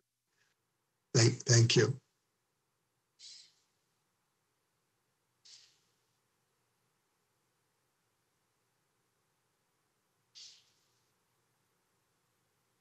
No, I can't hear. Of course, I have to go off. Thank you, Mr. Phillips. I appreciate your comments and your ability to answer some of the questions that were brought up to Mr. Johnson during our discussion a little bit earlier. Appreciate that very much. Commission members, is there any questions or are there any questions for Mr. Phillips? Commissioner Roman. Thank you, Mr. Chair. Just one quick question, Mr. Phillips. One of the comments that we received from the public mentioned about traffic at the entrance and exit, and I'm just wondering if in your design you've given any thought to a stop sign at that exit. For this site? Yes. We have no objection to a stop sign. That's really on the city boulevard. If we're supposed to put it up, we stop there anyway, so we would not object to putting a stop sign on the exit there. Thank you. All right, any further questions from commissioners for Mr. Phillips? Not seeing any. Mr. Phillips, I appreciate your ability to be here tonight to talk to your application. Thank you. Thank you. Right. All right, at this point, we'll go ahead and open up the public hearing. Mr. Markegard Mr. Markegard, is there anybody from the public that would like to speak to this item? Mr. Chairman, nobody has pre-registered, but we'll check in with Mr. Pease, see if there are any callers on the line.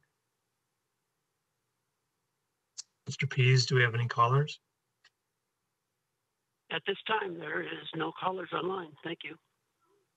Thank you. Thank you, Mr. Pease. All right, commission members, seeing that there's nobody from the public to speak to this item at this time, I would entertain a motion to close public hearing. Commissioner Goldsman. So moved. All right, we have a motion to close public hearing. Is there a second? Commissioner Albrecht. Second. All right, thank you. Commission members, we have a motion and a second to close the public hearing. Any further discussion? Not seeing any. All those in favor of closing the public hearing, say aye by roll call. Commissioner Goldsman. Aye. Commissioner Corman. Aye. Commissioner Roman. Aye. Commissioner Albrecht. Aye. Commissioner Cookton. Aye. And aye for myself. Motion passes. Public hearing is now closed. Commission members, any discussion? Any initial comments?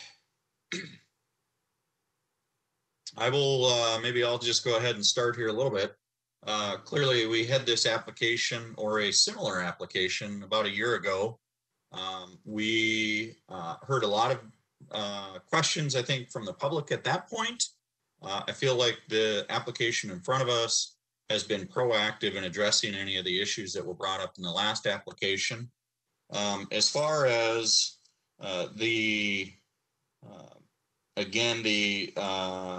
requests in front of us, I think the plan development proposals are requests are relatively minor.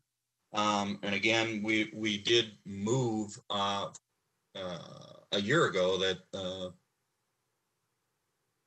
auto sales facility was appropriate in this location. Now we're being asked to look at the additional space that would be required to make this facility and the public benefit, and I believe it meets the thresholds. Certainly happy to see Walser reinvesting in the city of Bloomington, and I'm happy at the fact the proposal and the phasing that's been proposed with the project. So, all right, Commissioner Goldsman.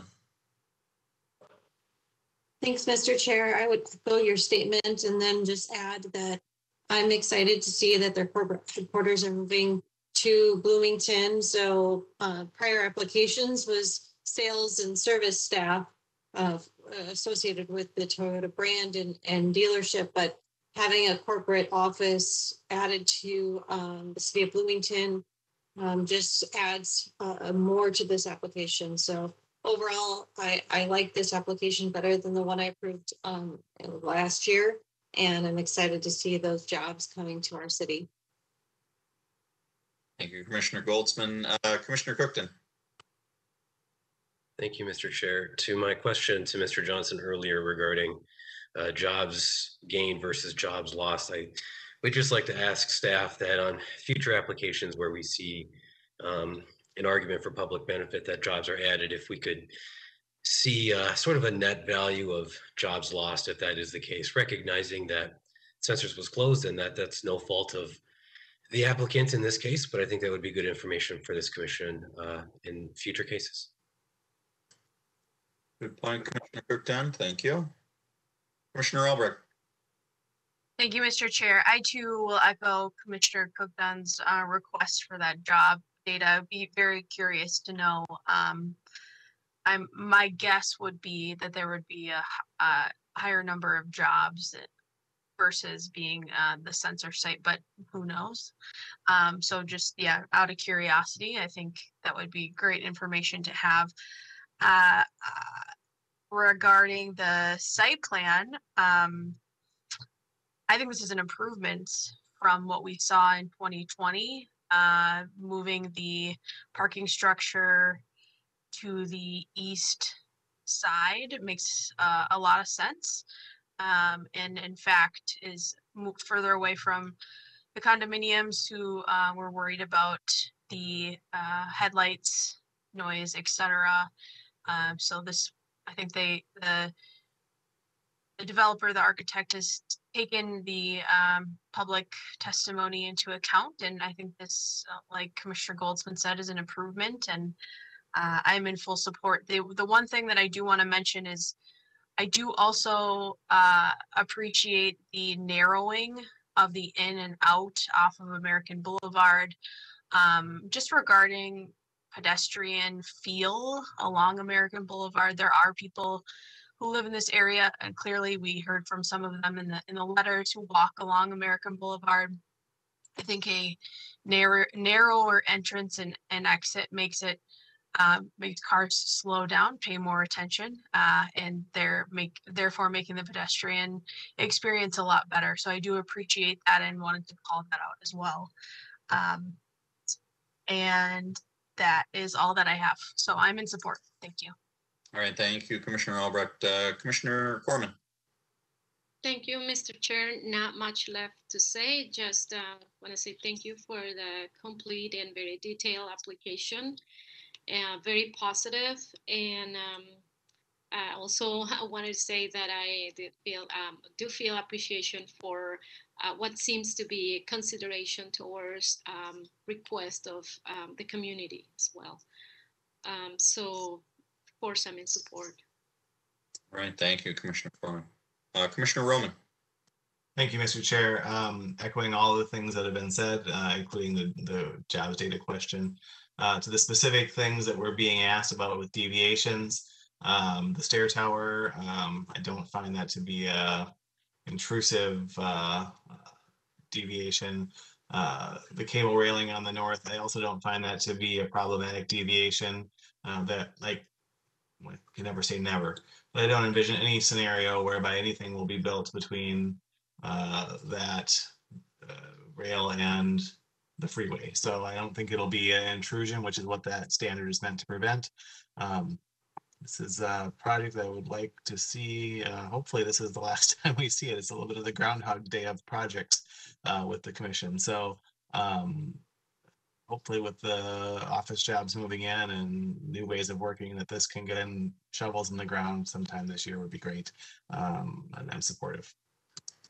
All right, thank you, Commissioner Roman. There is one piece, and I want to make sure we discuss as a group here, and that Mr. Phillips had brought up, and it really relates to condition number 1. If this does move forward, condition number 1 does state the parking structure must be designated to block vehicle headlights at minimum height consistent with the Minnesota Building Code on all floors and elevations, except for the northern elevation. And I think Mr. Phillips brought up the fact that that cable would wrap at least on the west corner. So be thinking about that, commissioners, as part of this as this moves forward. Commissioner Cookdon, you had your hand up. I did, but it's unrelated to the cable railing. If we want to stay, and that's fine. Okay, I would actually like to ask Mr. Johnson a question regarding the height variance being requested. Just for public benefit, sometimes this commission is very strict on allowing increases in height in certain applications. This one with PD flexibility, it seems we're more open to it. Could you just explain for public benefit why in this case we aren't, sometimes we say things like, well, are there other options than this, or is this the plight of the landowner, or things like that? Can you explain why this is different? Yeah, absolutely. Chairman Solberg, Commissioner Cookdon, thanks for the opportunity. Number one, I think what you're going to evaluate with any variance or request for PD flexibility is the scale or extent of the encroachment or increase. In terms of going beyond what code allows. In this case, we're talking about a 2.5 foot encroachment. So in the scale of a 50-foot tall building, it's very modest in terms of the overall impact of it. In addition to that, the stair tower itself is a very small or minor portion of the structure. It's not as if they are proposing this height continuously along the full southern elevation. So those are kind of gets to the kind of extent or the amount of the encroachment side of the analysis. The other side of the analysis is for what purpose are you granting this deviation beyond what code would allow? And in this case, the applicant in our judgment has made a compelling case that having an enclosed stair tower just is a safer and more comfortable solution for this facility than an unenclosed stair tower. So with an enclosed stair tower, you're talking about keeping out the seasonal elements that can make a stairwell, frankly, in a parking structure more dangerous or more apt for accident or injury. So it's a user safety and certainly a user preference to keep them out of the elements, but given the modest extent of the deviation as well in combination with the increased safety in our judgment, it's something we felt compelled to support.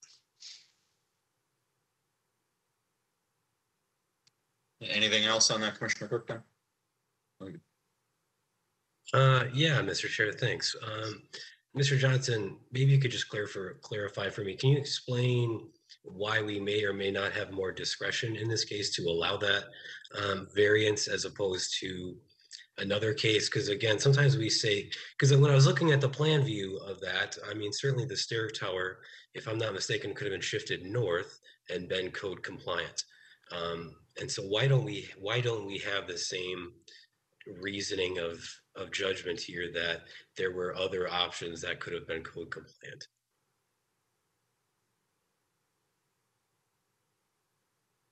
You're muted, Mr. Johnson. Sorry about that. That boils down to the basis of, what type of findings do you have to make for a variance versus a PD flexibility? The threshold or bar that you have to reach for a variance is higher than that of a PD flexibility in terms of the practical difficulties test versus public benefit test. And the PD specifically states that flexibility can be considered that results in enhanced design. In our opinion, enclosed versus unenclosed is an enhanced design. In terms of moving the stair tower further to the north, I think that would likely have some elements of building and fire code review with respect to required separations between stairwells to get in and out of the facility. So I don't know if I'm fully qualified to speak to that, but if you move the stair tower, certainly it's going to have other impacts on the site plan. So could it be done? I'm certainly sure it could. If you wanted an architect's opinion as to what informed that design, certainly Mr. Phillips might be able to speak to that better than I. But again, just given the modest extent of the 2.5 feet above the maximum height limit, and then the modest size of the stair tower itself, as well as the lesser bar or findings that have to be met for PD flexibility, it was just something that was supported by staff. So hopefully that provides a more fuller explanation. Yes, it does. Thank you. All right, Commissioner Roman. Thank you, Mr. Chair. I was just going to speak to the question about the cable wrap, and I appreciate the applicant being straightforward with that and bringing that up. I don't necessarily know that I find that to be an issue, given the intention of how the cars are intended to be parked. My understanding from what I see in the schematics is that they want as many cars facing north as possible. And so my assumption is based on that those east-west wraps would not have headlights and so shining on them. And again, these cars are not coming and going multiple times during the day. And on the west side, they would face the dealership building, and on the east side, they would face the parking lot for the Denny. So I don't know if you're thinking that we need some different language on the condition for that, or if there's enough independent approval in the planning department to take care of that. But to your question, I don't find it to be a major problem per se. Yeah, thank you, Mr. Roman, or Commissioner Roman. I appreciate that. And I wanted to make sure that as the commission everybody understood that. And for staff, as that wood wrap, and I don't know what the distance might be, 10 feet or 12 feet, is that incidental to the condition, or do we need to make changes if this moves forward as approval?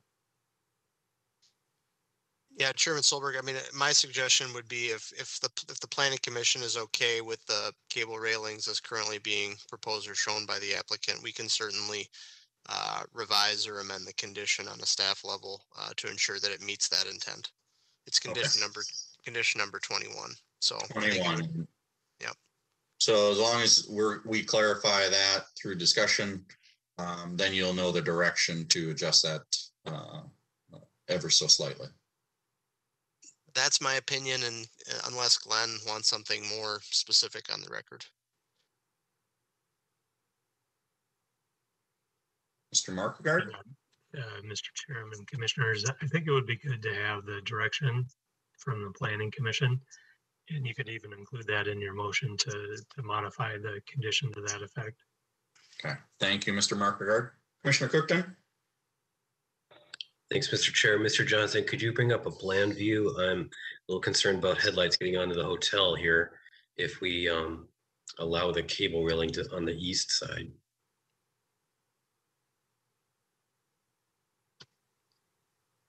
Oops, sorry.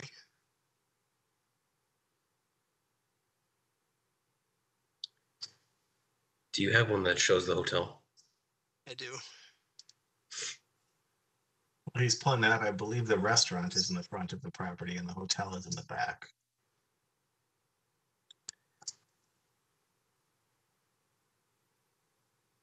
So if I had to, this is forgive me, Chairman, if I had to approximate, it looked like the northern edge of the ramp is right about near where this island terminates, I believe. So you're probably, you know, where those headlights would be shining. If again, and Walzer's intent, what they've communicated to us now, certainly there might be instances where where this doesn't occur, but what they've told us is that the vehicles parked in those areas are more for display and not would not be moved unless specifically requested by a customer, of course. But I believe on the basis of where I believe the ramp to be, I think those headlights would be shining near the termination of that island in the shared access. So it'd be kind of on the northern edge of the hotel, more over the Denny's. May I comment, Mr. Chairman, to Steve Phillips? Hold on, Mr. Phillips. So just so I'm clear, Commissioner Cookton, your concern is if that wrapping would have cars facing to the east. So Mr. Phillips, can you answer if the cable median would wrap and a lot to a level on the east side that cars would have headlights facing that way? Yeah, we would like the cable rail to wrap 20 feet on the west and 20 feet on the east.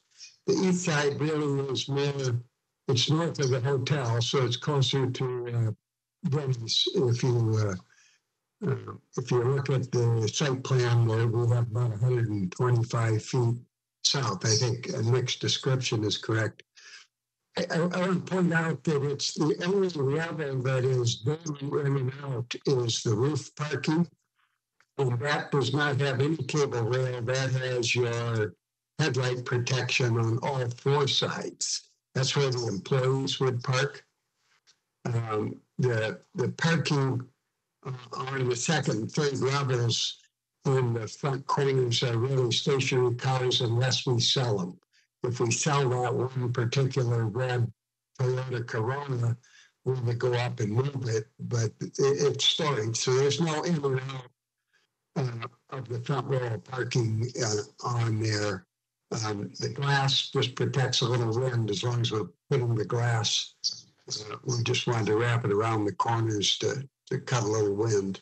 But you won't see, I really assure you that there's just no traffic. It's not a parking ramp, it's a storage.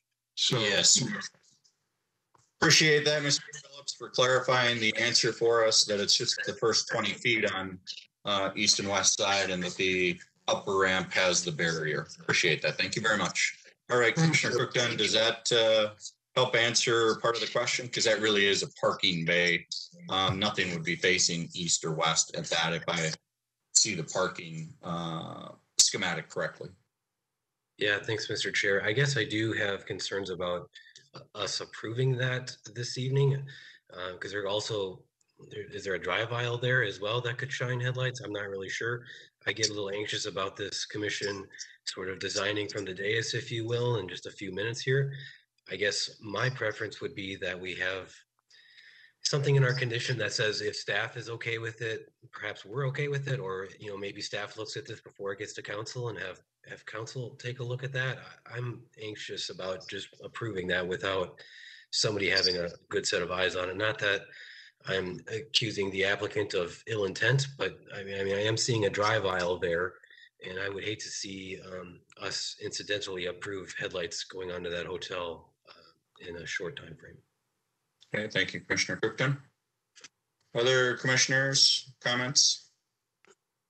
Chairman Solberg, if I may, this is Nick Johnson. Just to clarify what I brought up here on my screen, this is the floor plan, and I think just to show into what I think the architect's intent and what he was attempting to describe is that you can see this is the second floor of the ramp. These are the north-facing vehicles, which are under display, where you can see the cable railing. There's actually a call out note.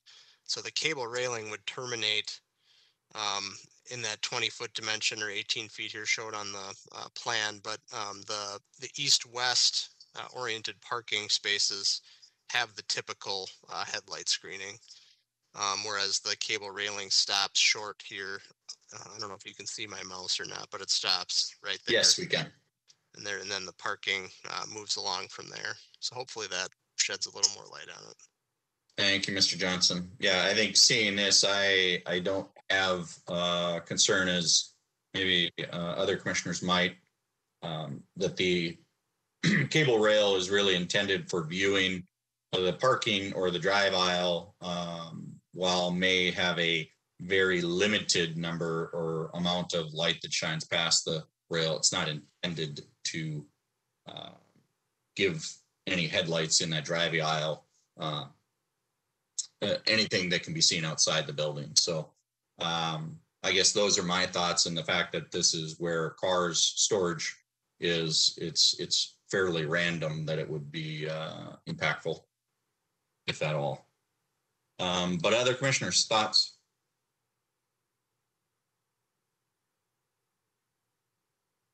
Commissioner Roman.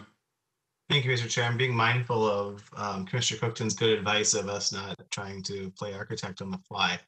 And I'm trying to think of Mr. Markegard said it would be good to have language clarifying. So I'm just wondering if the body is comfortable with us talking about that the wrap is permissible,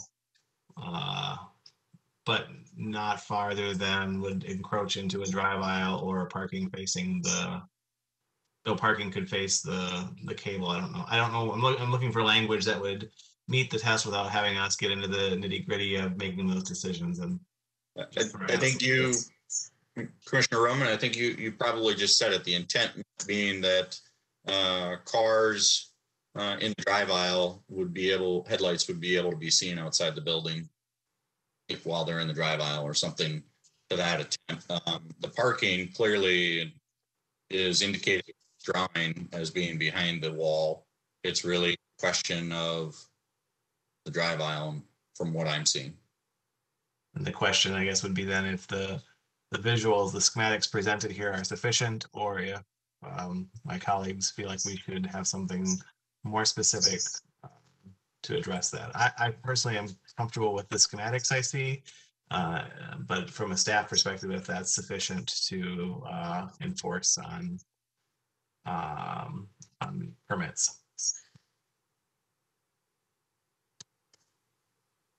Okay. Mr. Johnson, maybe you can think about that a little bit. Commissioner Cookton? Yeah, Mr.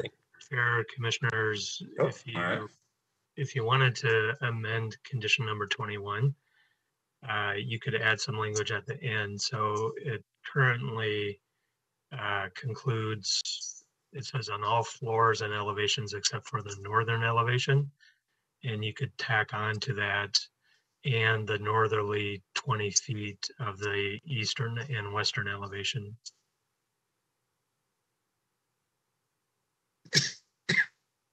Thank you, Mr. Markegard, for suggestions. Commissioner Cookdown, had some more thoughts?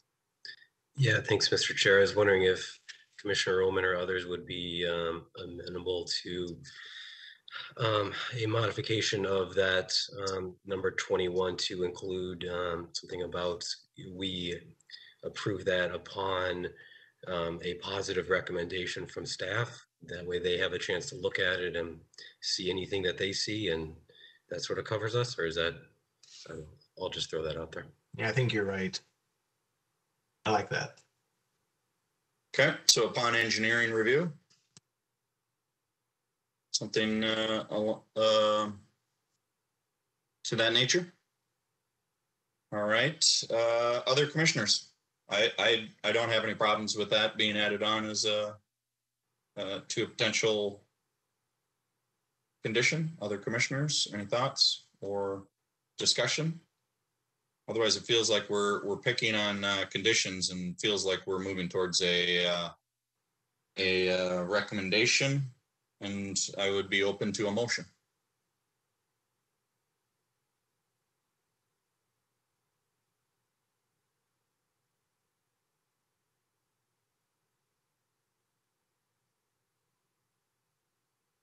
And just to clarify, Mr. Markegard, that condition on 21 that we would adjust, is that in this first recommendation? Yeah, Mr. Chair, Commissioners. Number 3. It would be, yeah, your third recommendation. Thank you. Commissioner Albrecht. I'm happy to make a motion, Chair. Go ahead. In case PL 2021-42, I recommend approval of a comprehensive plan map amendment to re-guide 4217 American Boulevard West from community commercial to regional commercial. All right, Commissioner members, we have a motion. Is there a second? Commissioner Goldsman? Second. All right, Commission members, we have a motion and a second in front of us to recommend approval of a comprehensive plan amendment to re-guide 4217 American Boulevard West from community commercial to regional commercial. Any further discussion on that? Seeing no further discussion, all those in favor of, say aye by roll call. Commissioner Goldsman? Aye. Commissioner Corman? Aye. Commissioner Roman? Aye. Commissioner Albrecht? Aye. Commissioner Cookton? Aye. And aye for myself, unanimous. That motion now passes. Moving on, entertain a motion for another. All right, Commissioner Roman, you're beating me to the Thank you, Mr. Chair. If I may, in case PL 2021-42, I recommend approval of an ordinance rezoning 4217 American Boulevard West, except the southern 150 feet thereof, from CS-0.5 PD to C-1 PD. All right, thank you, Commission members. We have a motion in front of us. Is there a second? Commissioner Corman? Second. All right, Commission members, we have a motion and a second in front of us to recommend approval of an ordinance rezoning 4217 American Boulevard West, except the southern 150 feet thereof, from CS 0.5 PD to C-1 PD. Any further discussion? Seeing no further discussion, all those in favor say aye by roll call. Commissioner Goldsman? Aye. Commissioner Corman? Aye. Commissioner Roman? Aye. Commissioner Albrecht? Aye. Commissioner Cookton? Aye. And aye for myself. Motion passes. All right, Commission members, moving along, and look for a third motion. This one, again, would have the amended condition to number 21.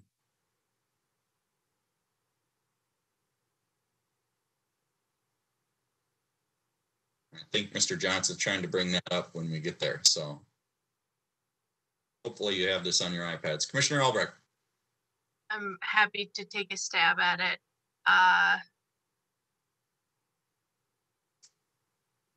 Oops.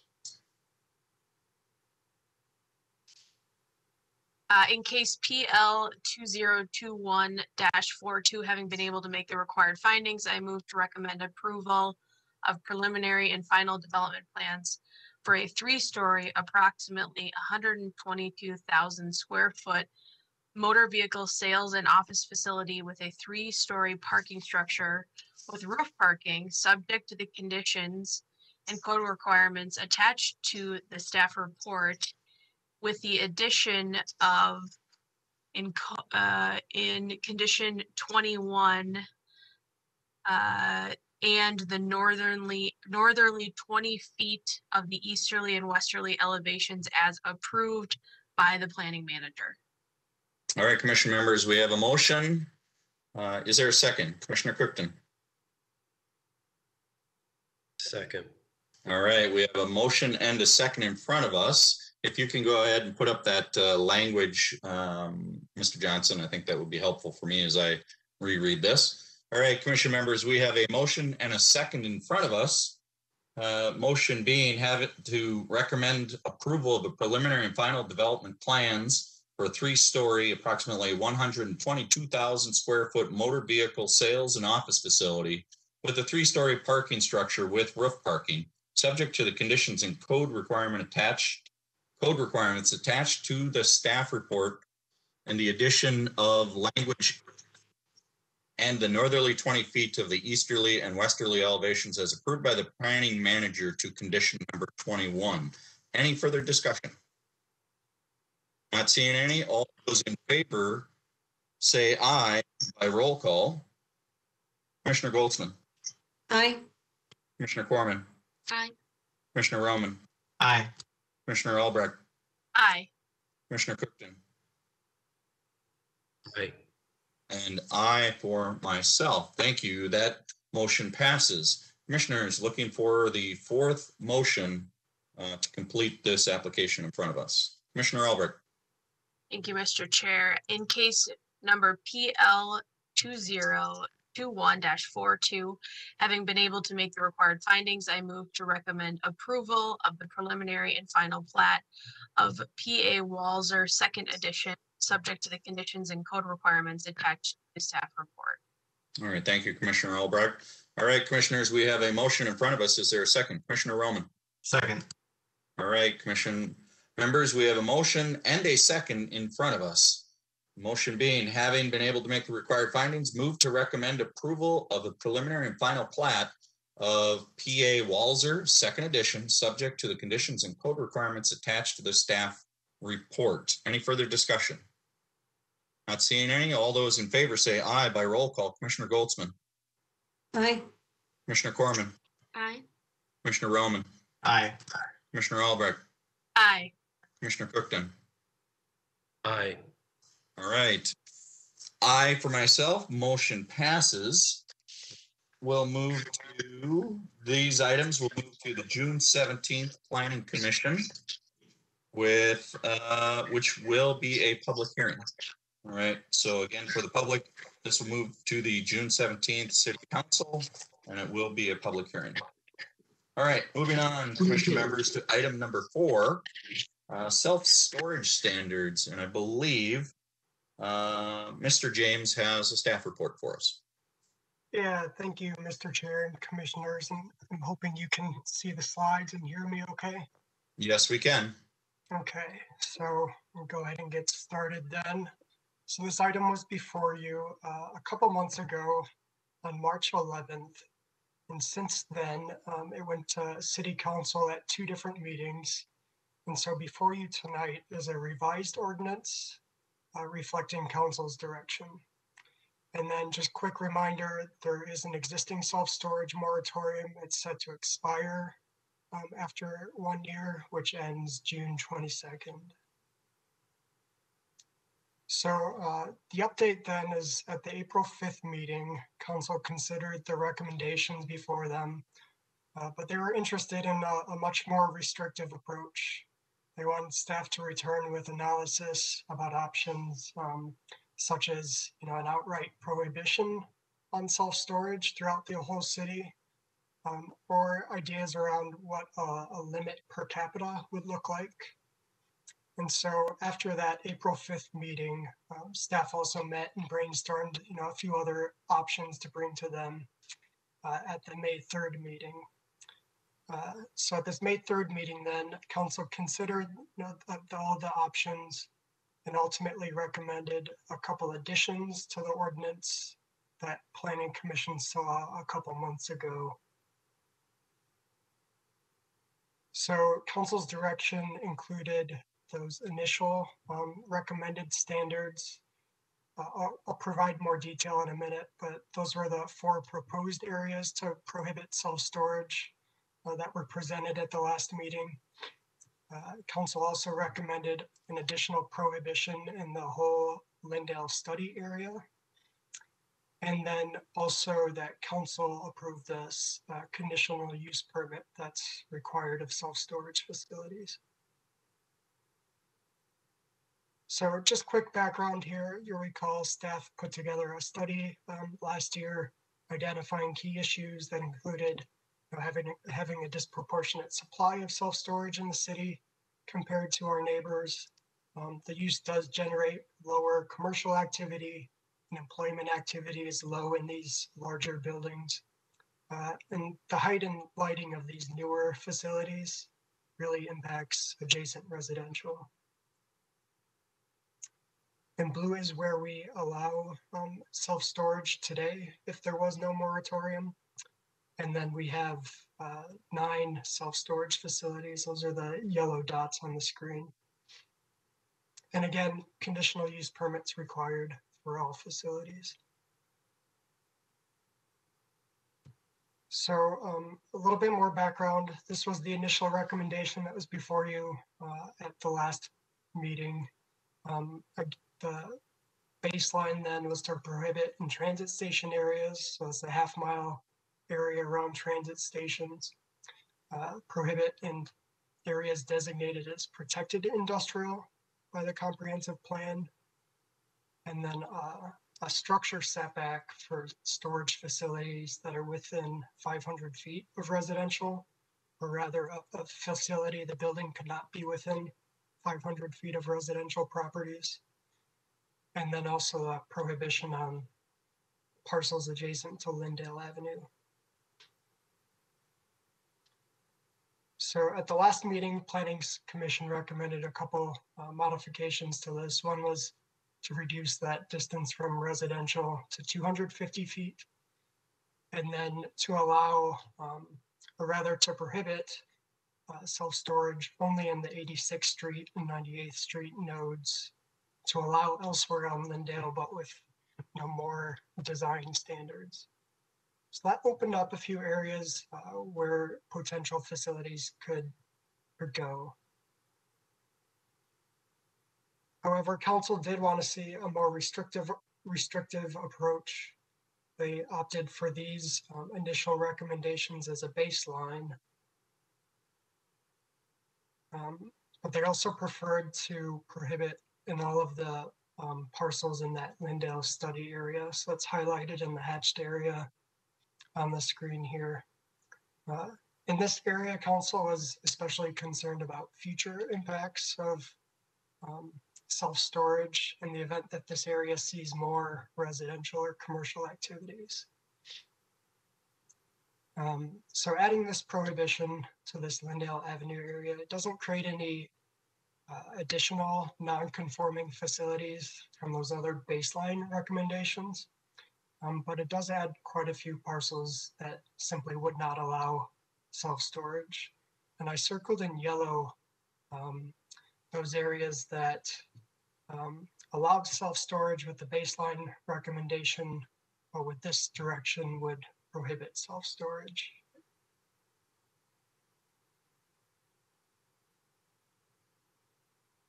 So then if we only look at the parcels or portions of parcels remaining after all the prohibitions, we're left with those blue areas on the screen. There's a couple sites north of 494 to the west that would be viable, large enough sites.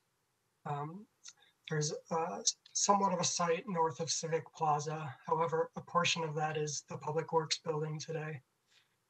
And then we've got a few sites up along American Boulevard, just west of Nicollet Avenue. However, a couple of those are already self-storage facilities. So the ordinance also includes council approval of the CUP. This doesn't affect the current operation of self-storage facilities. They all have CUPs, but it does add 2 to 3 weeks to the review process for any new or revised conditional use permits. And here's a comparison of the different approaches then, initial and then planning commissions and councils. The proposed ordinance, which reflects council's approach here, would still create 7 non-conforming facilities. However, a lot fewer of those candidate sites would be available. In those candidate sites, there were staff's kind of best estimate of sites that could accommodate self-storage under the given recommendations. But they don't take into account existing uses and vacancies in any way. And then here's a comparison of the different standards that have been considered then. So there's general agreements on prohibiting in protected industrial areas and in transit station areas. But their recommendations have varied based on the distance from residential and then how a prohibition in the Lindale area should apply.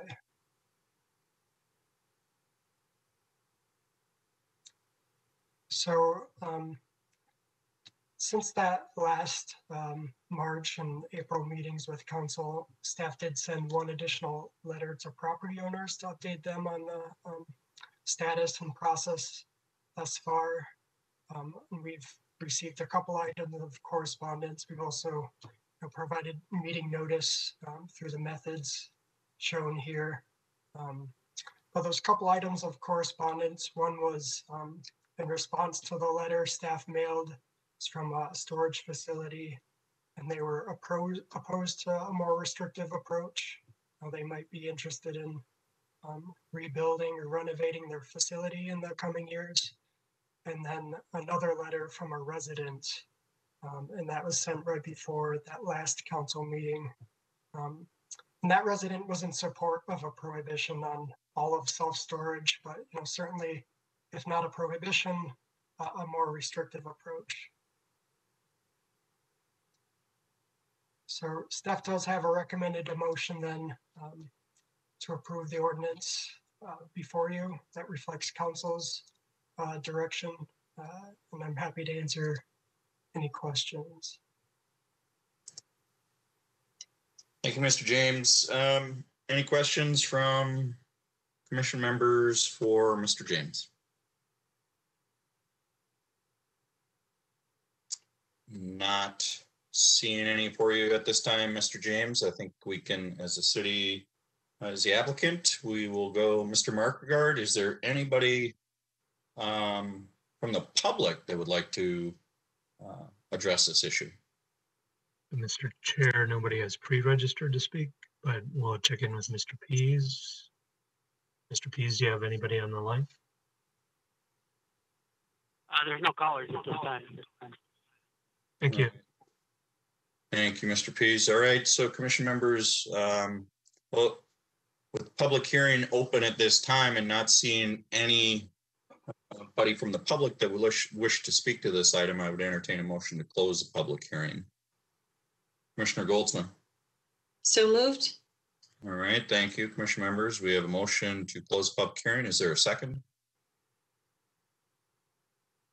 Commissioner Roman. Second. All right, commission members, we have a motion and a second to close the public hearing. All those in favor say aye by roll call. Commissioner Goldsman. Aye. Commissioner Corman. Aye. Commissioner Roman. Aye. Commissioner Cookton. Sorry, Commissioner Albrecht. Aye. Commissioner Cookton. Aye. And aye for myself. The public hearing is now closed. Okay, commission members, this seems to be a recurring event for us to go back and forth with the city council on various proposals. Interested that there weren't maybe more people from the public commenting on this, but we clearly had a different direction than the city council on the initial review. I think the city council again has now looked at it and made it maybe even stronger, the opposite direction of us, of our recommendation. So discussion, Commissioner Goldsman. Thanks, Mr. Chair. So I think I was the lone nay on the last vote. My sticking point was the Lindale Avenue retrofit. Really, we had just approved that retrofit and the design and vision, and I really struggled with approving the proposal at hand due to that piece. So I'm actually in support of the city council's recommendations of preventing or restricting it to the Lindale Avenue corridor. I think that's a prudent thing to do, especially as it's being redeveloped over the years. Moving over to the distance from residential, I think we said 250 versus 500 feet. I'm okay with the 250 as long as we're being cognizant of the lighting and the traffic flow in front of the residents. So that's an area that I was somewhat disappointed about the change, but I guess it wouldn't be a sticking point for me. Just the last thing is, when you look at the map of the allowed locations, it's somewhat comical to say that we allow self-storage in the city of Bloomington, because it really is a moratorium without saying it's a moratorium. There really are very few properties that could be compliant, and as staff mentioned, some of those properties are city owned, so very unlikely that they'd actually be developed. So there's a lot of things in here that I'm just not in love with, but you know, the Lindale Avenue piece is something that I'm glad to see, and I'll take the rest of my comments and listen to see what everyone else has to say. All right, thank you, Commissioner Goldsman. I think you were the lone wolf on that last vote, but we certainly don't hold that against you. Commissioner Roman. Thank you, Mr. Chair. I think, I will start by saying clearly the council has expressed their desire and their preference as the decision makers in our city. This is their prerogative to do so. What echoes for me is what Commissioner Goldsman said about, if you look at this map, why don't we stop playing games and just pass an ordinance that says no new self-storage in Bloomington, period, and move on. Again, the council, this is what the council would like to see. This is what I believe the council will pass. I do not intend to vote in favor of it. All right, thank you, Commissioner Roman. Other commissioners? Other Commissioner Albrecht? Thank you. Yeah, I echo Commissioner Roman and Commissioner Goldsman's comments. I think I said this from the very get-go, that when we originally were having this conversation, we are just extending the moratorium. That is what we're doing. And if that is the prerogative, like Commissioner Roman mentioned, of the city council, and that's the direction in which they want to go, then great, let's do it. But I don't see a reason why we have to say, not here, not here, not here. Oh, and this parcel right here, that's okay. Yeah, I agree with Commissioner Goldsman. This is a comical map.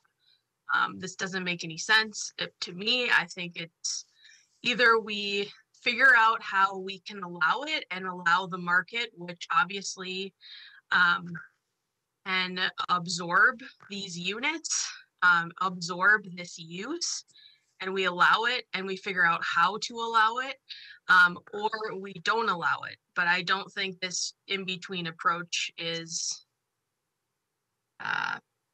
smart, and I'm gonna vote against this one. All right, thank you, Commissioner Albrecht. Commissioner Cookton. Thank you, Mr. Chair. I also am not in favor of this. And echoing what other commissioners have said, it looks a little ridiculous what we're doing here. And it just sort of really surprises me that in a city with quite literally thousands of parcels, we can only find 4 that are allowed to have self-storage, that something's not right about that.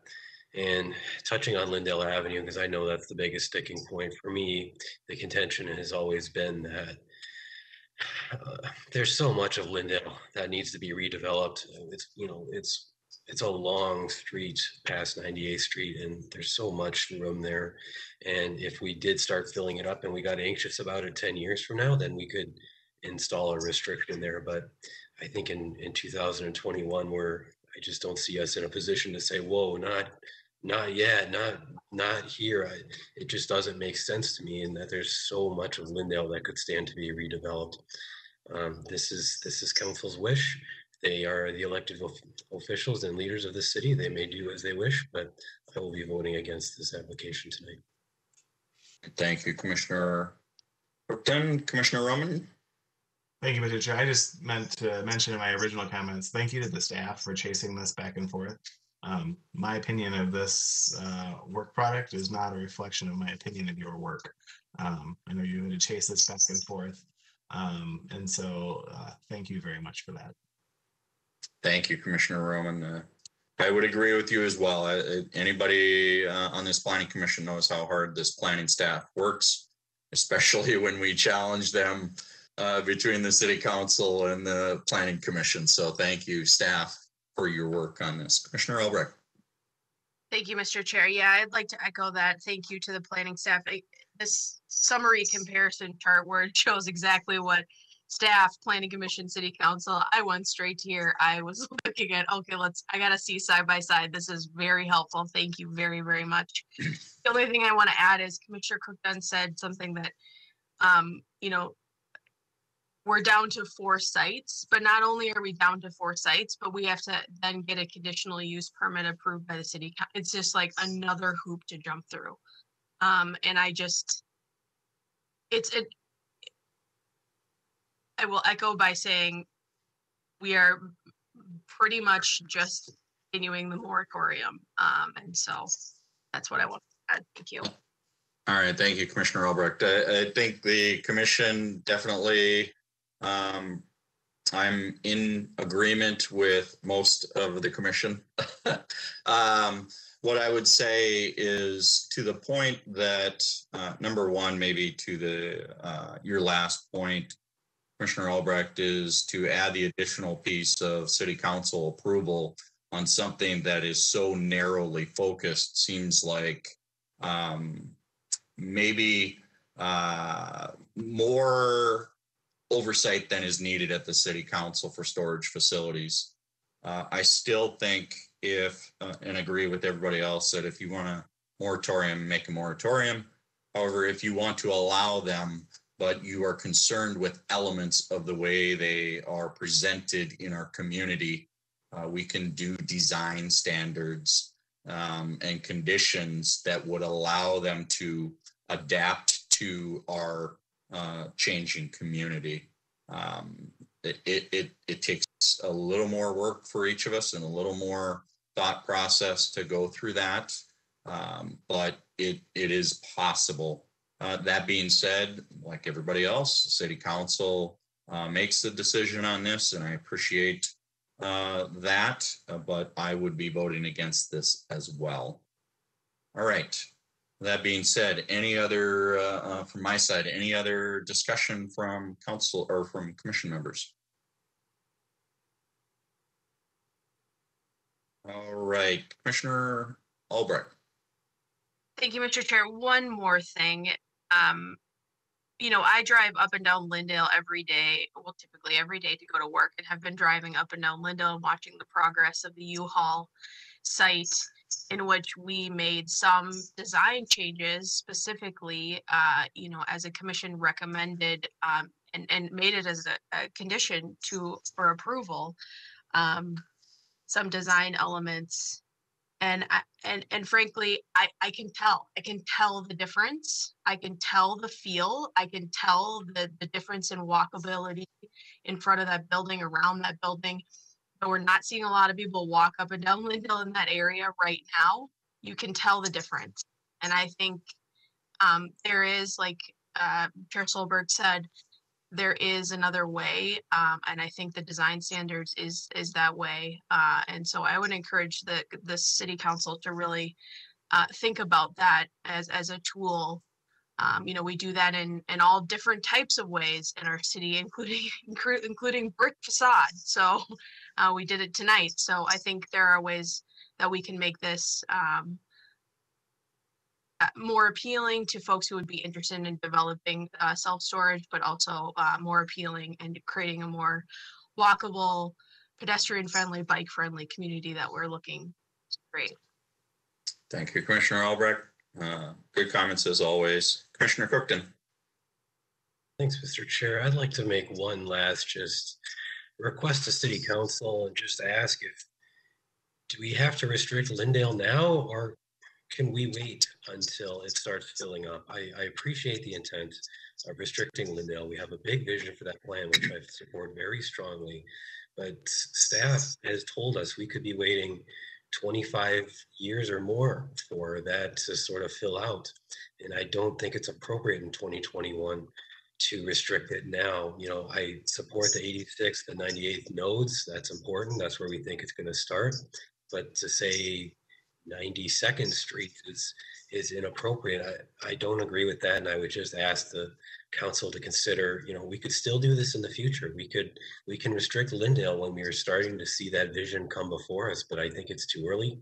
And I would just ask the council to consider maybe we hold off on that Lindale restriction until a later date. All right, thank you, Commissioner Cookton. Let's see. Oh, your hand's up again. If there's no further comment, I'm happy to make the motion, Mr. Chair. Okay, thank you, Commissioner Cookton. Commission members, any further comments? Not seeing any. Commissioner Cookton, the floor is yours. Let me hack my way through this here. Mr. Chair, in case PL 2021-20, I move to recommend denial of the ordinance attached to the staff report amending Chapter 21 of the City Code to establish additional standards for self-storage facilities and to remove the moratorium on self-storage facilities. All right, thank you, Commissioner Cookton. Commission members, we have a motion in front of us. Is there a second? Commissioner Albrecht. Second. All right, commission members, we have a motion in front of us and a second to recommend denial of the ordinance attached to the staff report amending chapters 21 of the city code to establish additional standards for self-storage facilities and to remove moratorium on self-storage facilities. Any further discussion on this item? Commissioner Cookton? Mr. Chair, I just want to be clear about my emotion here as I'm trying to read this on the fly. I'm recommending denial of the entire package here. Yes, that is correct. That is what I understand. All right, commission members, any further discussion? Commissioner Roman. Thank you, Mr. Chair. So to be clear, in that denial, the moratorium stays. As a recommendation, that would be the case. Thank you. All right, commission members, any further discussion? Commissioner Cookton. I just want to have clarification on the moratorium. I guess I would be, because aren't there limits on a moratorium that it would automatically expire after 12 months, or how does that work? Let's see. Let's get a helpline from staff on that one. Yeah. So, Mr. Chair, that's set to expire June 22nd. Okay, Commissioner Cookton, did you hear that? I did, and I would not have any issue with that moratorium expiring. Okay. All right, commission members, any further discussion? Seeing all those in favor of the motion to recommend denial of the ordinance attached to the staff report amending chapter 21 of the city code, say aye by roll call. Commissioner Goldsman. Aye. Commissioner Corman. want to make clear once again, so I don't get confused as last time. This is denial of, and this includes the whole package, correct? Correct. Okay, aye. Commissioner Roman, Aye. Commissioner Albrecht, Aye. Commissioner Cookton, Aye. and I for myself. The motion has been recommended for denial to the city council. As I understand, this item will go to city council on May 24th, and it is a public hearing. So again, for folks in the public that would be interested, May 24th at the city council, and it is a public hearing. All right, thank you, commission members, for your work on that item. Moving on to item number 5, which is proposed school crosswalk safety improvements, vicinity of France and 108th, and Amy Marone has the staff report for us. Ms. Marone?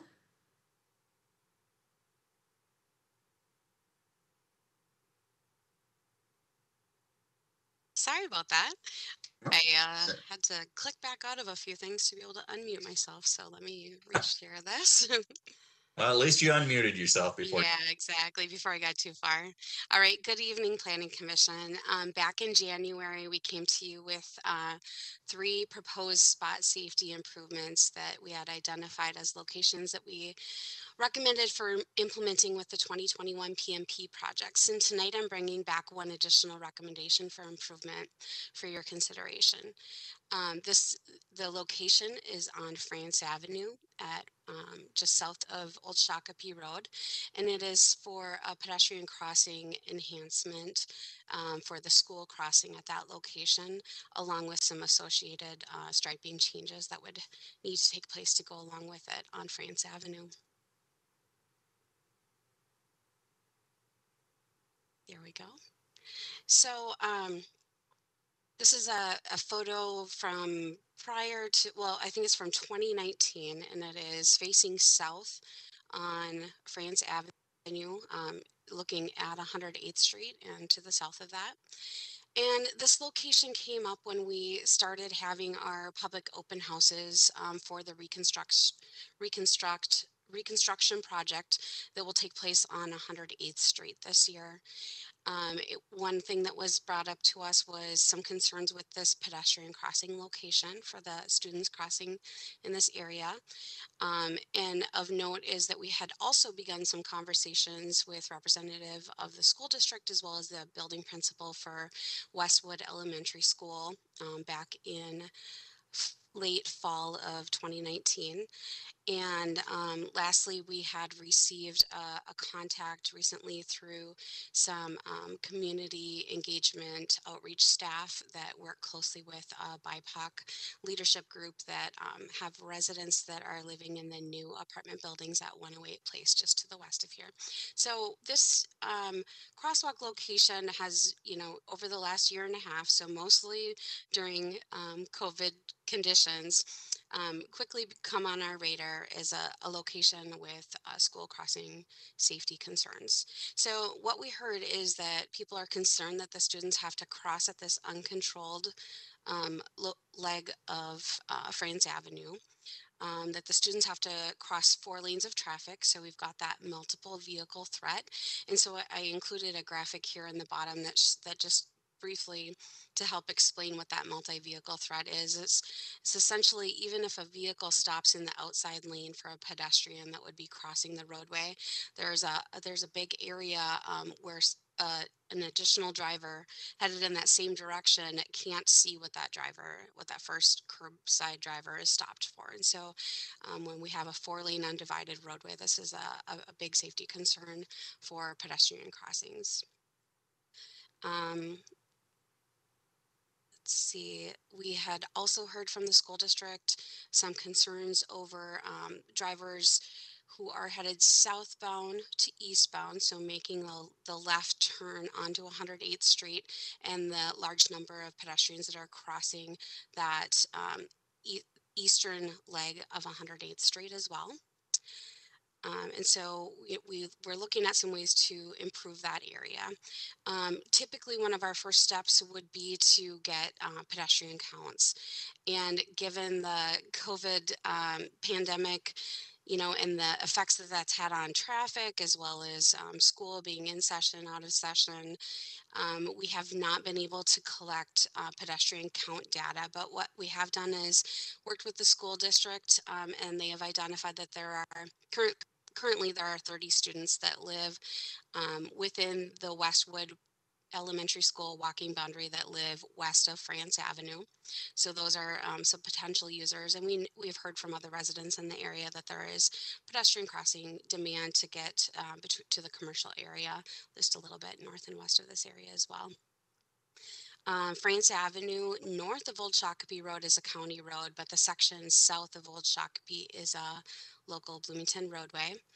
The traffic volumes just a little bit north of this picture by the commercial and the apartment building driveways are about 6,600 vehicles per day. When you get to this section from 108th Street down to 110th Street, the volumes drop to 3,900 vehicles per day. And then south of 110th Street, we've already done a roadway striping conversion and gone to one lane in each direction, as well as on both legs of 110th Street. But the volumes down in that area are closer to 1,100 vehicles per day, just to kind of give a little context of the traffic volume data in that area. So when we first had our conversations with the school district, we made some kind of near-term or immediate improvements to this area. And so now this graphic is facing north on France at the same pedestrian crossing. And you can see it looks a little different than the first image. We ground out the crosswalk markings on the south leg of the intersection. So what we're trying to do is concentrate where the pedestrian crossing movements are happening. And so we wanted to connect, really reinforce that the pedestrian crossing movement should happen at the location where we have the ADA ped ramps and the better pedestrian sidewalk connectivity. And so concentrating the east-west crossings on the north leg. And then we also marked the crossing across the east leg, where we also have the large number of students that are crossing in that area. The goal of that is mostly to provide guidance to pedestrians on where it is the best location for them to cross, but also to help just improve awareness for the drivers with the updated signage and pavement markings. Another thing we did is we relocated the overhead lighting. So one big improvement that we can make that is relatively simple improvement is by making sure that we have overhead street lighting as close to the crosswalks as possible. I'm going to flip back to the old graphic. You can see that the intersection lighting previously was on the southwest corner. So we worked with Excel and relocated the light pole to the northwest corner and added and had them reorient one of the light heads to be over the east leg of the crosswalk and added another light head to extend out over the north leg of the crosswalk. So those were the near-term improvements that we could make. Another element of this project is that there's currently a sidewalk gap between the new 108 Place Apartments and France Avenue, and the reconstruction project, the roadway reconstruction project that's going to happen on 108th Street between Goodrich and Johnson will also include the construction of the sidewalk. So we're getting rid of our sidewalk gaps for continuity to the school, but we are still left with a crosswalk location that is students crossing a four-legged undivided roadway. So I added a couple graphics in here just to show that there's a lot of research about ways to improve safety at pedestrian crossings. And, we try to stay up on the best treatments. We don't want to over-treat a location, but really when we're looking at a crosswalk location, it's not so much a function of the number of pedestrians that are crossing as it is of the situation of the roadway. So we're always going to be looking at the traffic volumes. We're always going to be looking at the number of lanes and the vehicle speeds. Those are the three main characteristics that really drive what we should be considering for enhancements for improving the safety of a pedestrian crossing. There are a lot of other details that we get into, such as the grades of the roadway and looking at the drainage and making sure that specific elements will work. But those are kind of the main drivers. And so here's an example of the latest Local Road Research Board guidance. It was published in May of 2020. One of the recommendations that they have, well, here's just an example of, we currently have 4 lanes on this roadway. And one thing that they always say is to, look at a striping conversion. If your traffic volumes are lower and you don't need those 4 lanes of vehicle traffic to accommodate the traffic volumes, that's one of your best ways to make a pedestrian safety improvement. And then when we look at our traffic volumes, as I mentioned, we are below 5,000 on this section. We're well under the 9,000 vehicle per day. And so we can accommodate with 2 vehicle lanes would be adequate to meet the needs of the traffic volumes in this location. And then some of the crosswalk enhancements that they suggest, in addition to the lighting and the pavement markings and the signage, is to consider a raised crosswalk, pedestrian refuge island, some in-crosswalk signage, or curb extensions. And curb extensions are what we think is going to be the best treatment at this location. There's just another one that really gets you to the same results. This is the latest MnDOT publication on the best practices for pedestrian and bicycle safety from January of 2021.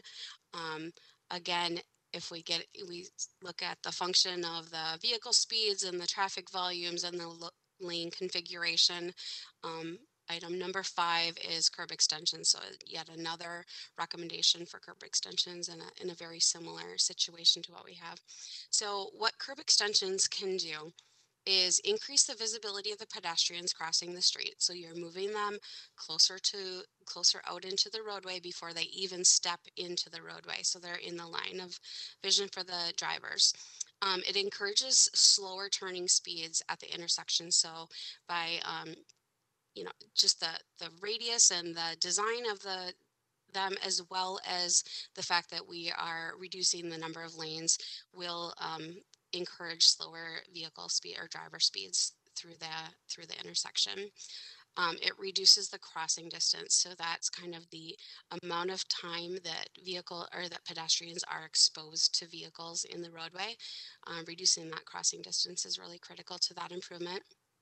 They can also be used to create essentially a gateway or a visual clue to drivers that they're transitioning from the commercial area into more of a residential area.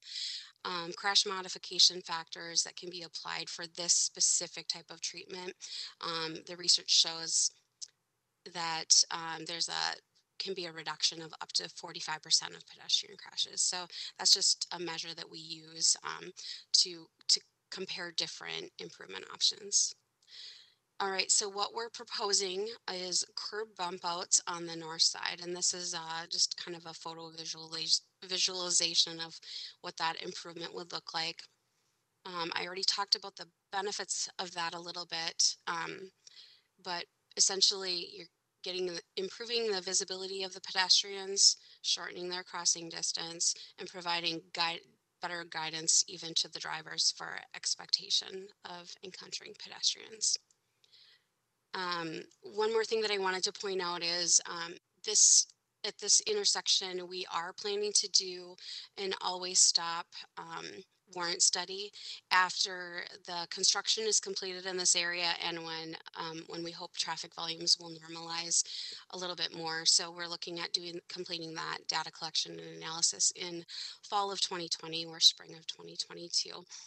If the warrants or kind of the rules for an always stop are met, we would proceed with installing an always stop control at this intersection, which would provide even additional pedestrian safety benefits. So to be able to make to construct this curb bump out, we would be also doing this in conjunction with some striping modifications on France Avenue. And as I mentioned, when you're up by the commercial driveways, you know, we've got a lot more vehicle lanes, but we have higher traffic volumes there. And then the volumes drop off significantly after the apartment and main commercial driveway access. And so not to really get into the exact details of the taper length of this merge and stuff, but I really do want to show that this recommendation would come along with recommending striping modifications on France Avenue. Here's a little bit closer detail of what that striping merge would look like to go from 2 lanes southbound to 1 lane southbound. We would have 16-foot lanes, 16 feet of lane width in each direction, even at the curb bump outs. That would be wide enough for a standard 12-foot lane, plus room for bicycles if they were still, you know, using the shoulder area to continue through without entering into the through lane of traffic. This is a graphic intended to show what the lane widths would be south of 108th Street. So we'd have 14-foot through lane in each direction and an 8-foot shoulder. And then when we get all the way down to 110th Street, we drop back into the existing striping configuration right at that location. Currently has these 11-foot lanes to create a right turn lane for traffic turning right onto 110th Street, and then the through lane and the shoulder lane. All right, so for public engagement for this effort, it has begun somewhat recently, since, as I mentioned, this was an issue that came up and something that we identified that we could potentially include with the reconstruction project this year. We moved forward with developing a Let's Talk Bloomington page that has a lot of the background information, these graphics and the proposed layout, as well as a resident survey. And so we did a direct mailing to approximately 700 addresses in this area, which we identified as the affected area for both the crosswalk and the striping. It's essentially from Xerxes to Oxborough and Old Shakopee Road down to 110th Street. And in that mailing, we included how to get to the public engagement on Let's Talk Bloomington, as well as information about tonight's Planning Commission meeting and the upcoming City Council meeting for this as well. I also reached out directly to the other residents and school district staff and other partners that had brought this up as a area of concern to get their feedback as well. So on the Let's Talk Bloomington page, it looks as though we've had 39 visits to this page over the last few weeks.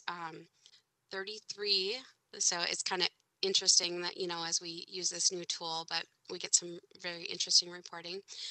33 residents are considered to be aware of this project. That means they have registered and visited this page, at least one of the pages on the site. 14 are informed, which means that they've visited multiple pages, contributed possibly through the survey or downloaded documents, and then 5 have are engaged and have completed the survey so far. The survey questions tried to ask where people or what is their connection to this area. 4 of the 5 respondents said that they live in the area. So far, none of them have checked that they have students that attend Westwood, which is one specific question that I had asked on that. The next question was, do you support the proposed school crossing or pedestrian crosswalk improvement? 3 indicated that they were generally supportive. 1 indicated that they were not supportive, and I can get a little bit more into the comments that they left. And then the other one was listed as other, and I believe that's because they chose to skip that question. Similar to, do you support the proposed striping changes on France Avenue? Had 3 indicating yes, 1 indicating no, and 1 as an other. And then I provided a space for people to identify any other traffic and multimodal safety concerns that they have for this area. And the resident who indicated no, they were not in support, their concern is that they believe that the bump outs would cause more congestion and not make it safer for pedestrians. That drivers should obey the traffic laws that are already in place and that these changes wouldn't be needed. And that an all-way stop without the curb bump outs would be a better solution.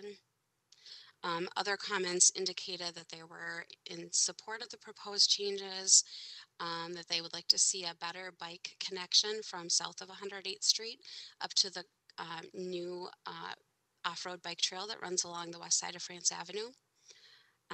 One is a question about why not doing a treatment like is on France at Canterbury, and I can address that a little bit separately. And the last comment was to ensure that we're providing space for bikes to continue on France without having to enter the drive lane at that curb extension. In response to the question about why we're not proposing an RRFB enhancement like at France and Canterbury, I apologize, I should have included a graphic of what that references, but that is essentially a mast arm mounted RRFB, which is a rectangular rapid flashing beacon. And so it's on France Avenue where the traffic volumes are about 3 times higher at that location than they are at this location. And that we did not have the option to reduce the number of travel lanes in that location to make an initial improvement. And so our key goal at that location was to make sure that in addition to providing that pedestrian enhanced flashing beacon, that we were getting that message up and over the roadway so that drivers would see that and to try to reduce that multi-vehicle threat that we talked about earlier. It's a very expensive treatment, and we think that we can get a very good safety improvement at this location with these lower traffic volumes with this treatment that we're proposing. Not to say that I always am in support of an RRFB treatment at the appropriate location. I just don't think that this is the location for that. All right, so now I'm available to answer any questions. Thank you, Amy. Appreciate the report on this, and I do have a couple questions. First, I want to thank you though for looking at this. Really is an improvement. I drive this road every day. Well, used to drive it every day, and often do see kids crossing this location when I would leave in the morning at various times. So appreciate you taking a look at this, and I know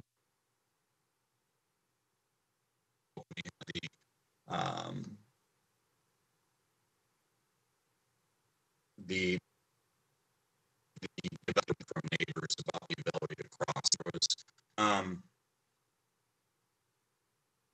I know you said your best practice that you read through or have through MnDOT about curb bump outs, but I'm also aware that they talk about if you have crosswalks and 2 legs of an intersection, you should probably put them at all 4. So I wonder if you can maybe explain some logic for that. And then also that really goes to ADA and preventing or facilitating that at intersections. But I understand this is part of the 108th Street reconstruction. Is that correct? Chair Solberg, that is correct. Okay. So yeah. And so then you are making improvements on the south side. They're just not showing. Otherwise, the striping, I like it. Glad to see the reduction in lanes there. But if you could just highlight some of those issues with the bump out and the curb ramp and striping, that would help me. Chair Solberg, those are great comments. So I do want to clarify the reconstruction, the 108th Street reconstruction is for the leg to the west of here. So it's not the east leg of this intersection. And it's a very good point that the curb bump outs do work well when they're when they would wrap around and encompass the crosswalks on both legs of the intersection.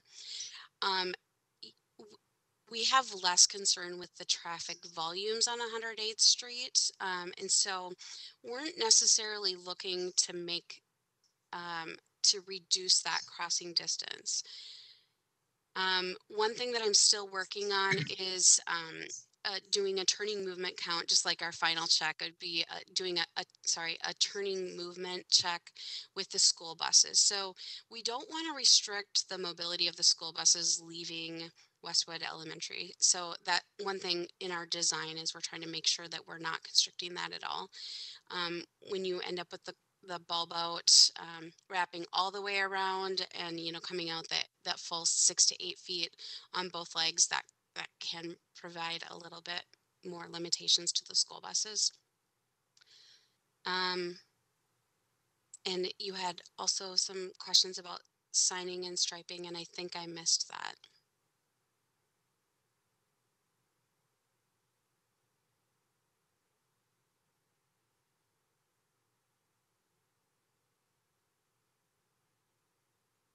I think I'm frozen up if There you you can go. hear me. Now I can. I just froze up again. I apologize. I'm having internet issues right now. I got everything up to maybe the if you had a last point that was summarizing it. I may have missed that. Chair Solberg, did you have questions about the striping and the signage as well, or did I address that? Yeah, the one question I had was really, I hope this stays, best practice. My understanding is if you stripe 2 legs of an intersection, you should stripe 4 legs. Just wondering why that's different in this location. Chair Solberg, that's a good question as well. So one of the things that we've run into is on some of our side street stopped only intersections, if we have all 4 legs marked with crosswalks, it gives the illusion to the drivers on the stop controlled legs that it's an always stop controlled intersection.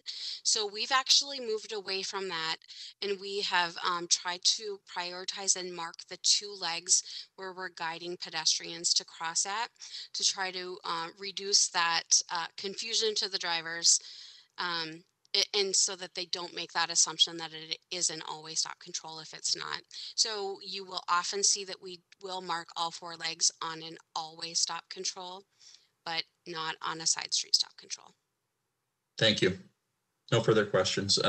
Commissioner Roman. I believe Commissioner Cookton was first. Go ahead, Commissioner Cookton. Thank you, Mr. Chair and Commissioner Roman. Ms. Marone, forgive me if you don't know the answer to this. I did not grow up in Bloomington. I grew up in a small town where when I left school, there was a crossing guard at the crosswalk. Is that commonplace here in Bloomington? Do you know that? Commissioner Cookton, I do know how they operate that in the school district. And so they don't use crossing guards in Bloomington. However, there are student patrols at the elementary schools. They would not position a student crossing patrol at this location because it is not adjacent to the school property. And so it is outside of their purview of where they feel that it is safe to be placing students to assist in crossing. But crossing guards is a little bit different. That's when you have hired, staffed, and they're trained by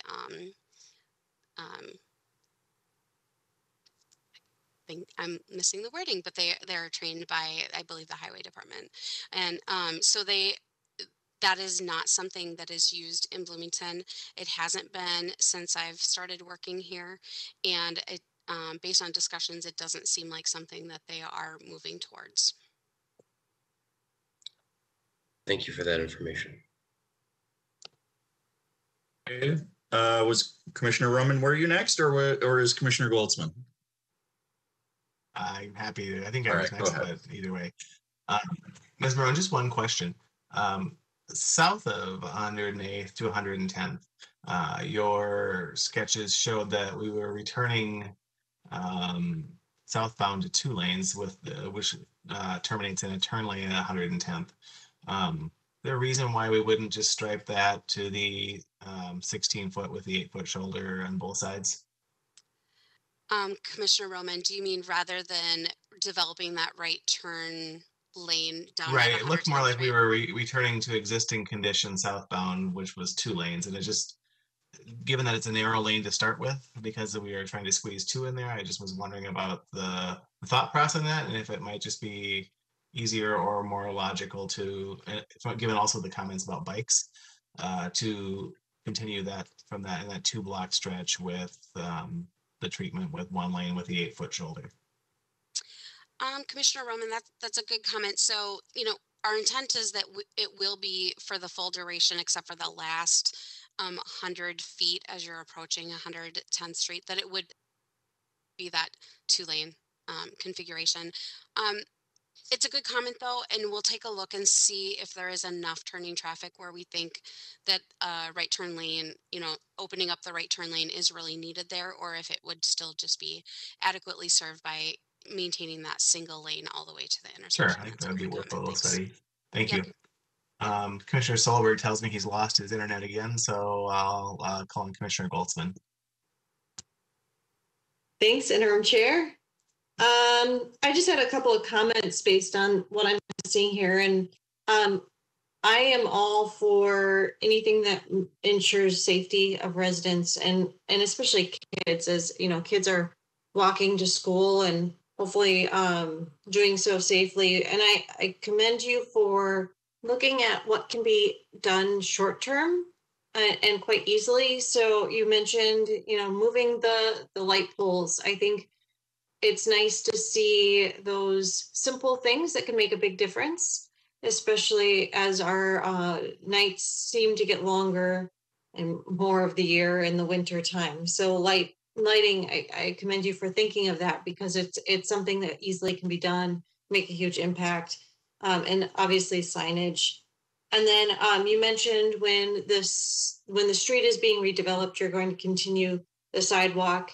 And I know Commissioner Roman is a big advocate of having sidewalks, and continuation of the sidewalks is big on his agenda. And I agree that this is a good improvement, especially with that new apartment complex being recently completed. So I think it's a good solution, and I commend you too for looking at best practices and incorporating some of those best practices into the city. It will be a change, and sometimes people have a hard time with change, but if it makes it safer for everyone, I'm all for it. Thank you. Thank you, Commissioner Goldsman. Commissioner Corman, glad to see you have some thoughts on this one. Thank you. Thank you, Ms. Moran. It's really good to see this type of plan coming. As being familiar with school-related situations around the buildings, I know how important it is to make sure that there are systems put in place so that our students are always safe. One of my biggest concerns is always winter time, because it's when it gets so crazy, and of course when there's ice or there's big amount of snow, it always makes it a lot more difficult for our students, more dangerous for those students who are walking, and also for the people who are driving, and then sometimes don't realize that there's students crossing. So I just want to say thank you for working on this, for bringing this to us, and for really looking into what is best and safe for our students. And if you say that you have already talked to the district administration about this, then I'm pretty sure they already went over the little details, like it was mentioned before by one of the commissioners, things like busing and other type of little details that need to be taken care of. So I trust that that you're doing what it's needed to do, and I also trust the judgment of the school district on this one. And as for student patrols, you are right. We can't put our students in excessive danger, so they also always remain really close and usually are very careful on how far they go and how far they cross as well. So yeah, no, obviously, I'm in support of everything that it's student safety related. So thank you. All right, I am back. Hopefully you can hear me all. Just want to move forward. All right, thank you, Ms. Marone. So at this point, I just want to maybe make an opportunity here to go and see if there's anybody online that is interested in talking about to the commission about this. So Mr. Markegard, would there be anybody online that would like to speak to this item?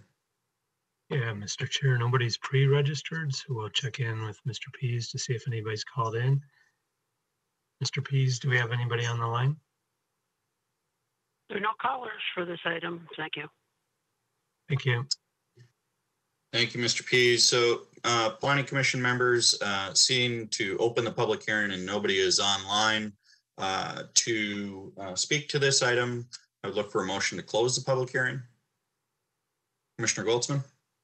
So moved. All right, is there a second? Commissioner Corman? Second. Thank you, commission members. There is a motion and a second to close the public hearing. Any further discussion on that? Seeing none. All those in favor of closing the public hearing say aye by roll call. Commissioner Goldsman? Aye.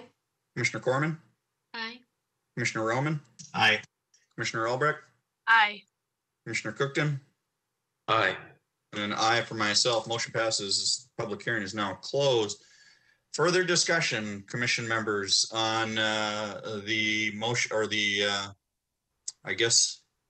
the issue in front of us with regarding curb and bump out construction, striping change.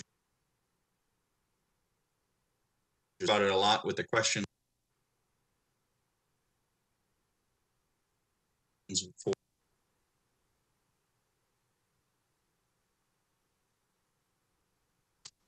Commissioner Albrecht.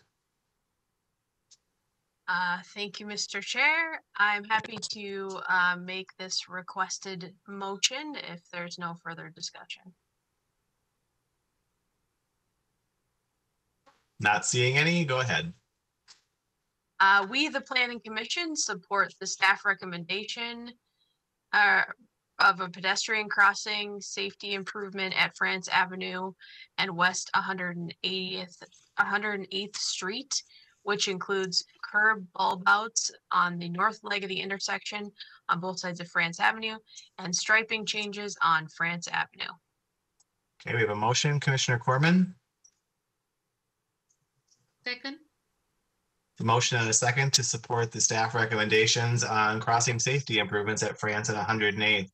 All those in favor signify by saying aye. Commissioner Solberg. Aye. Commissioner Goldsman. Aye. Commissioner Corman. Aye. Commissioner Albrecht. Aye. Commissioner Cookton. Aye. And aye for myself. The motion passes. And I believe Chair Solberg is back. I might be. All right, seeing the motion passes.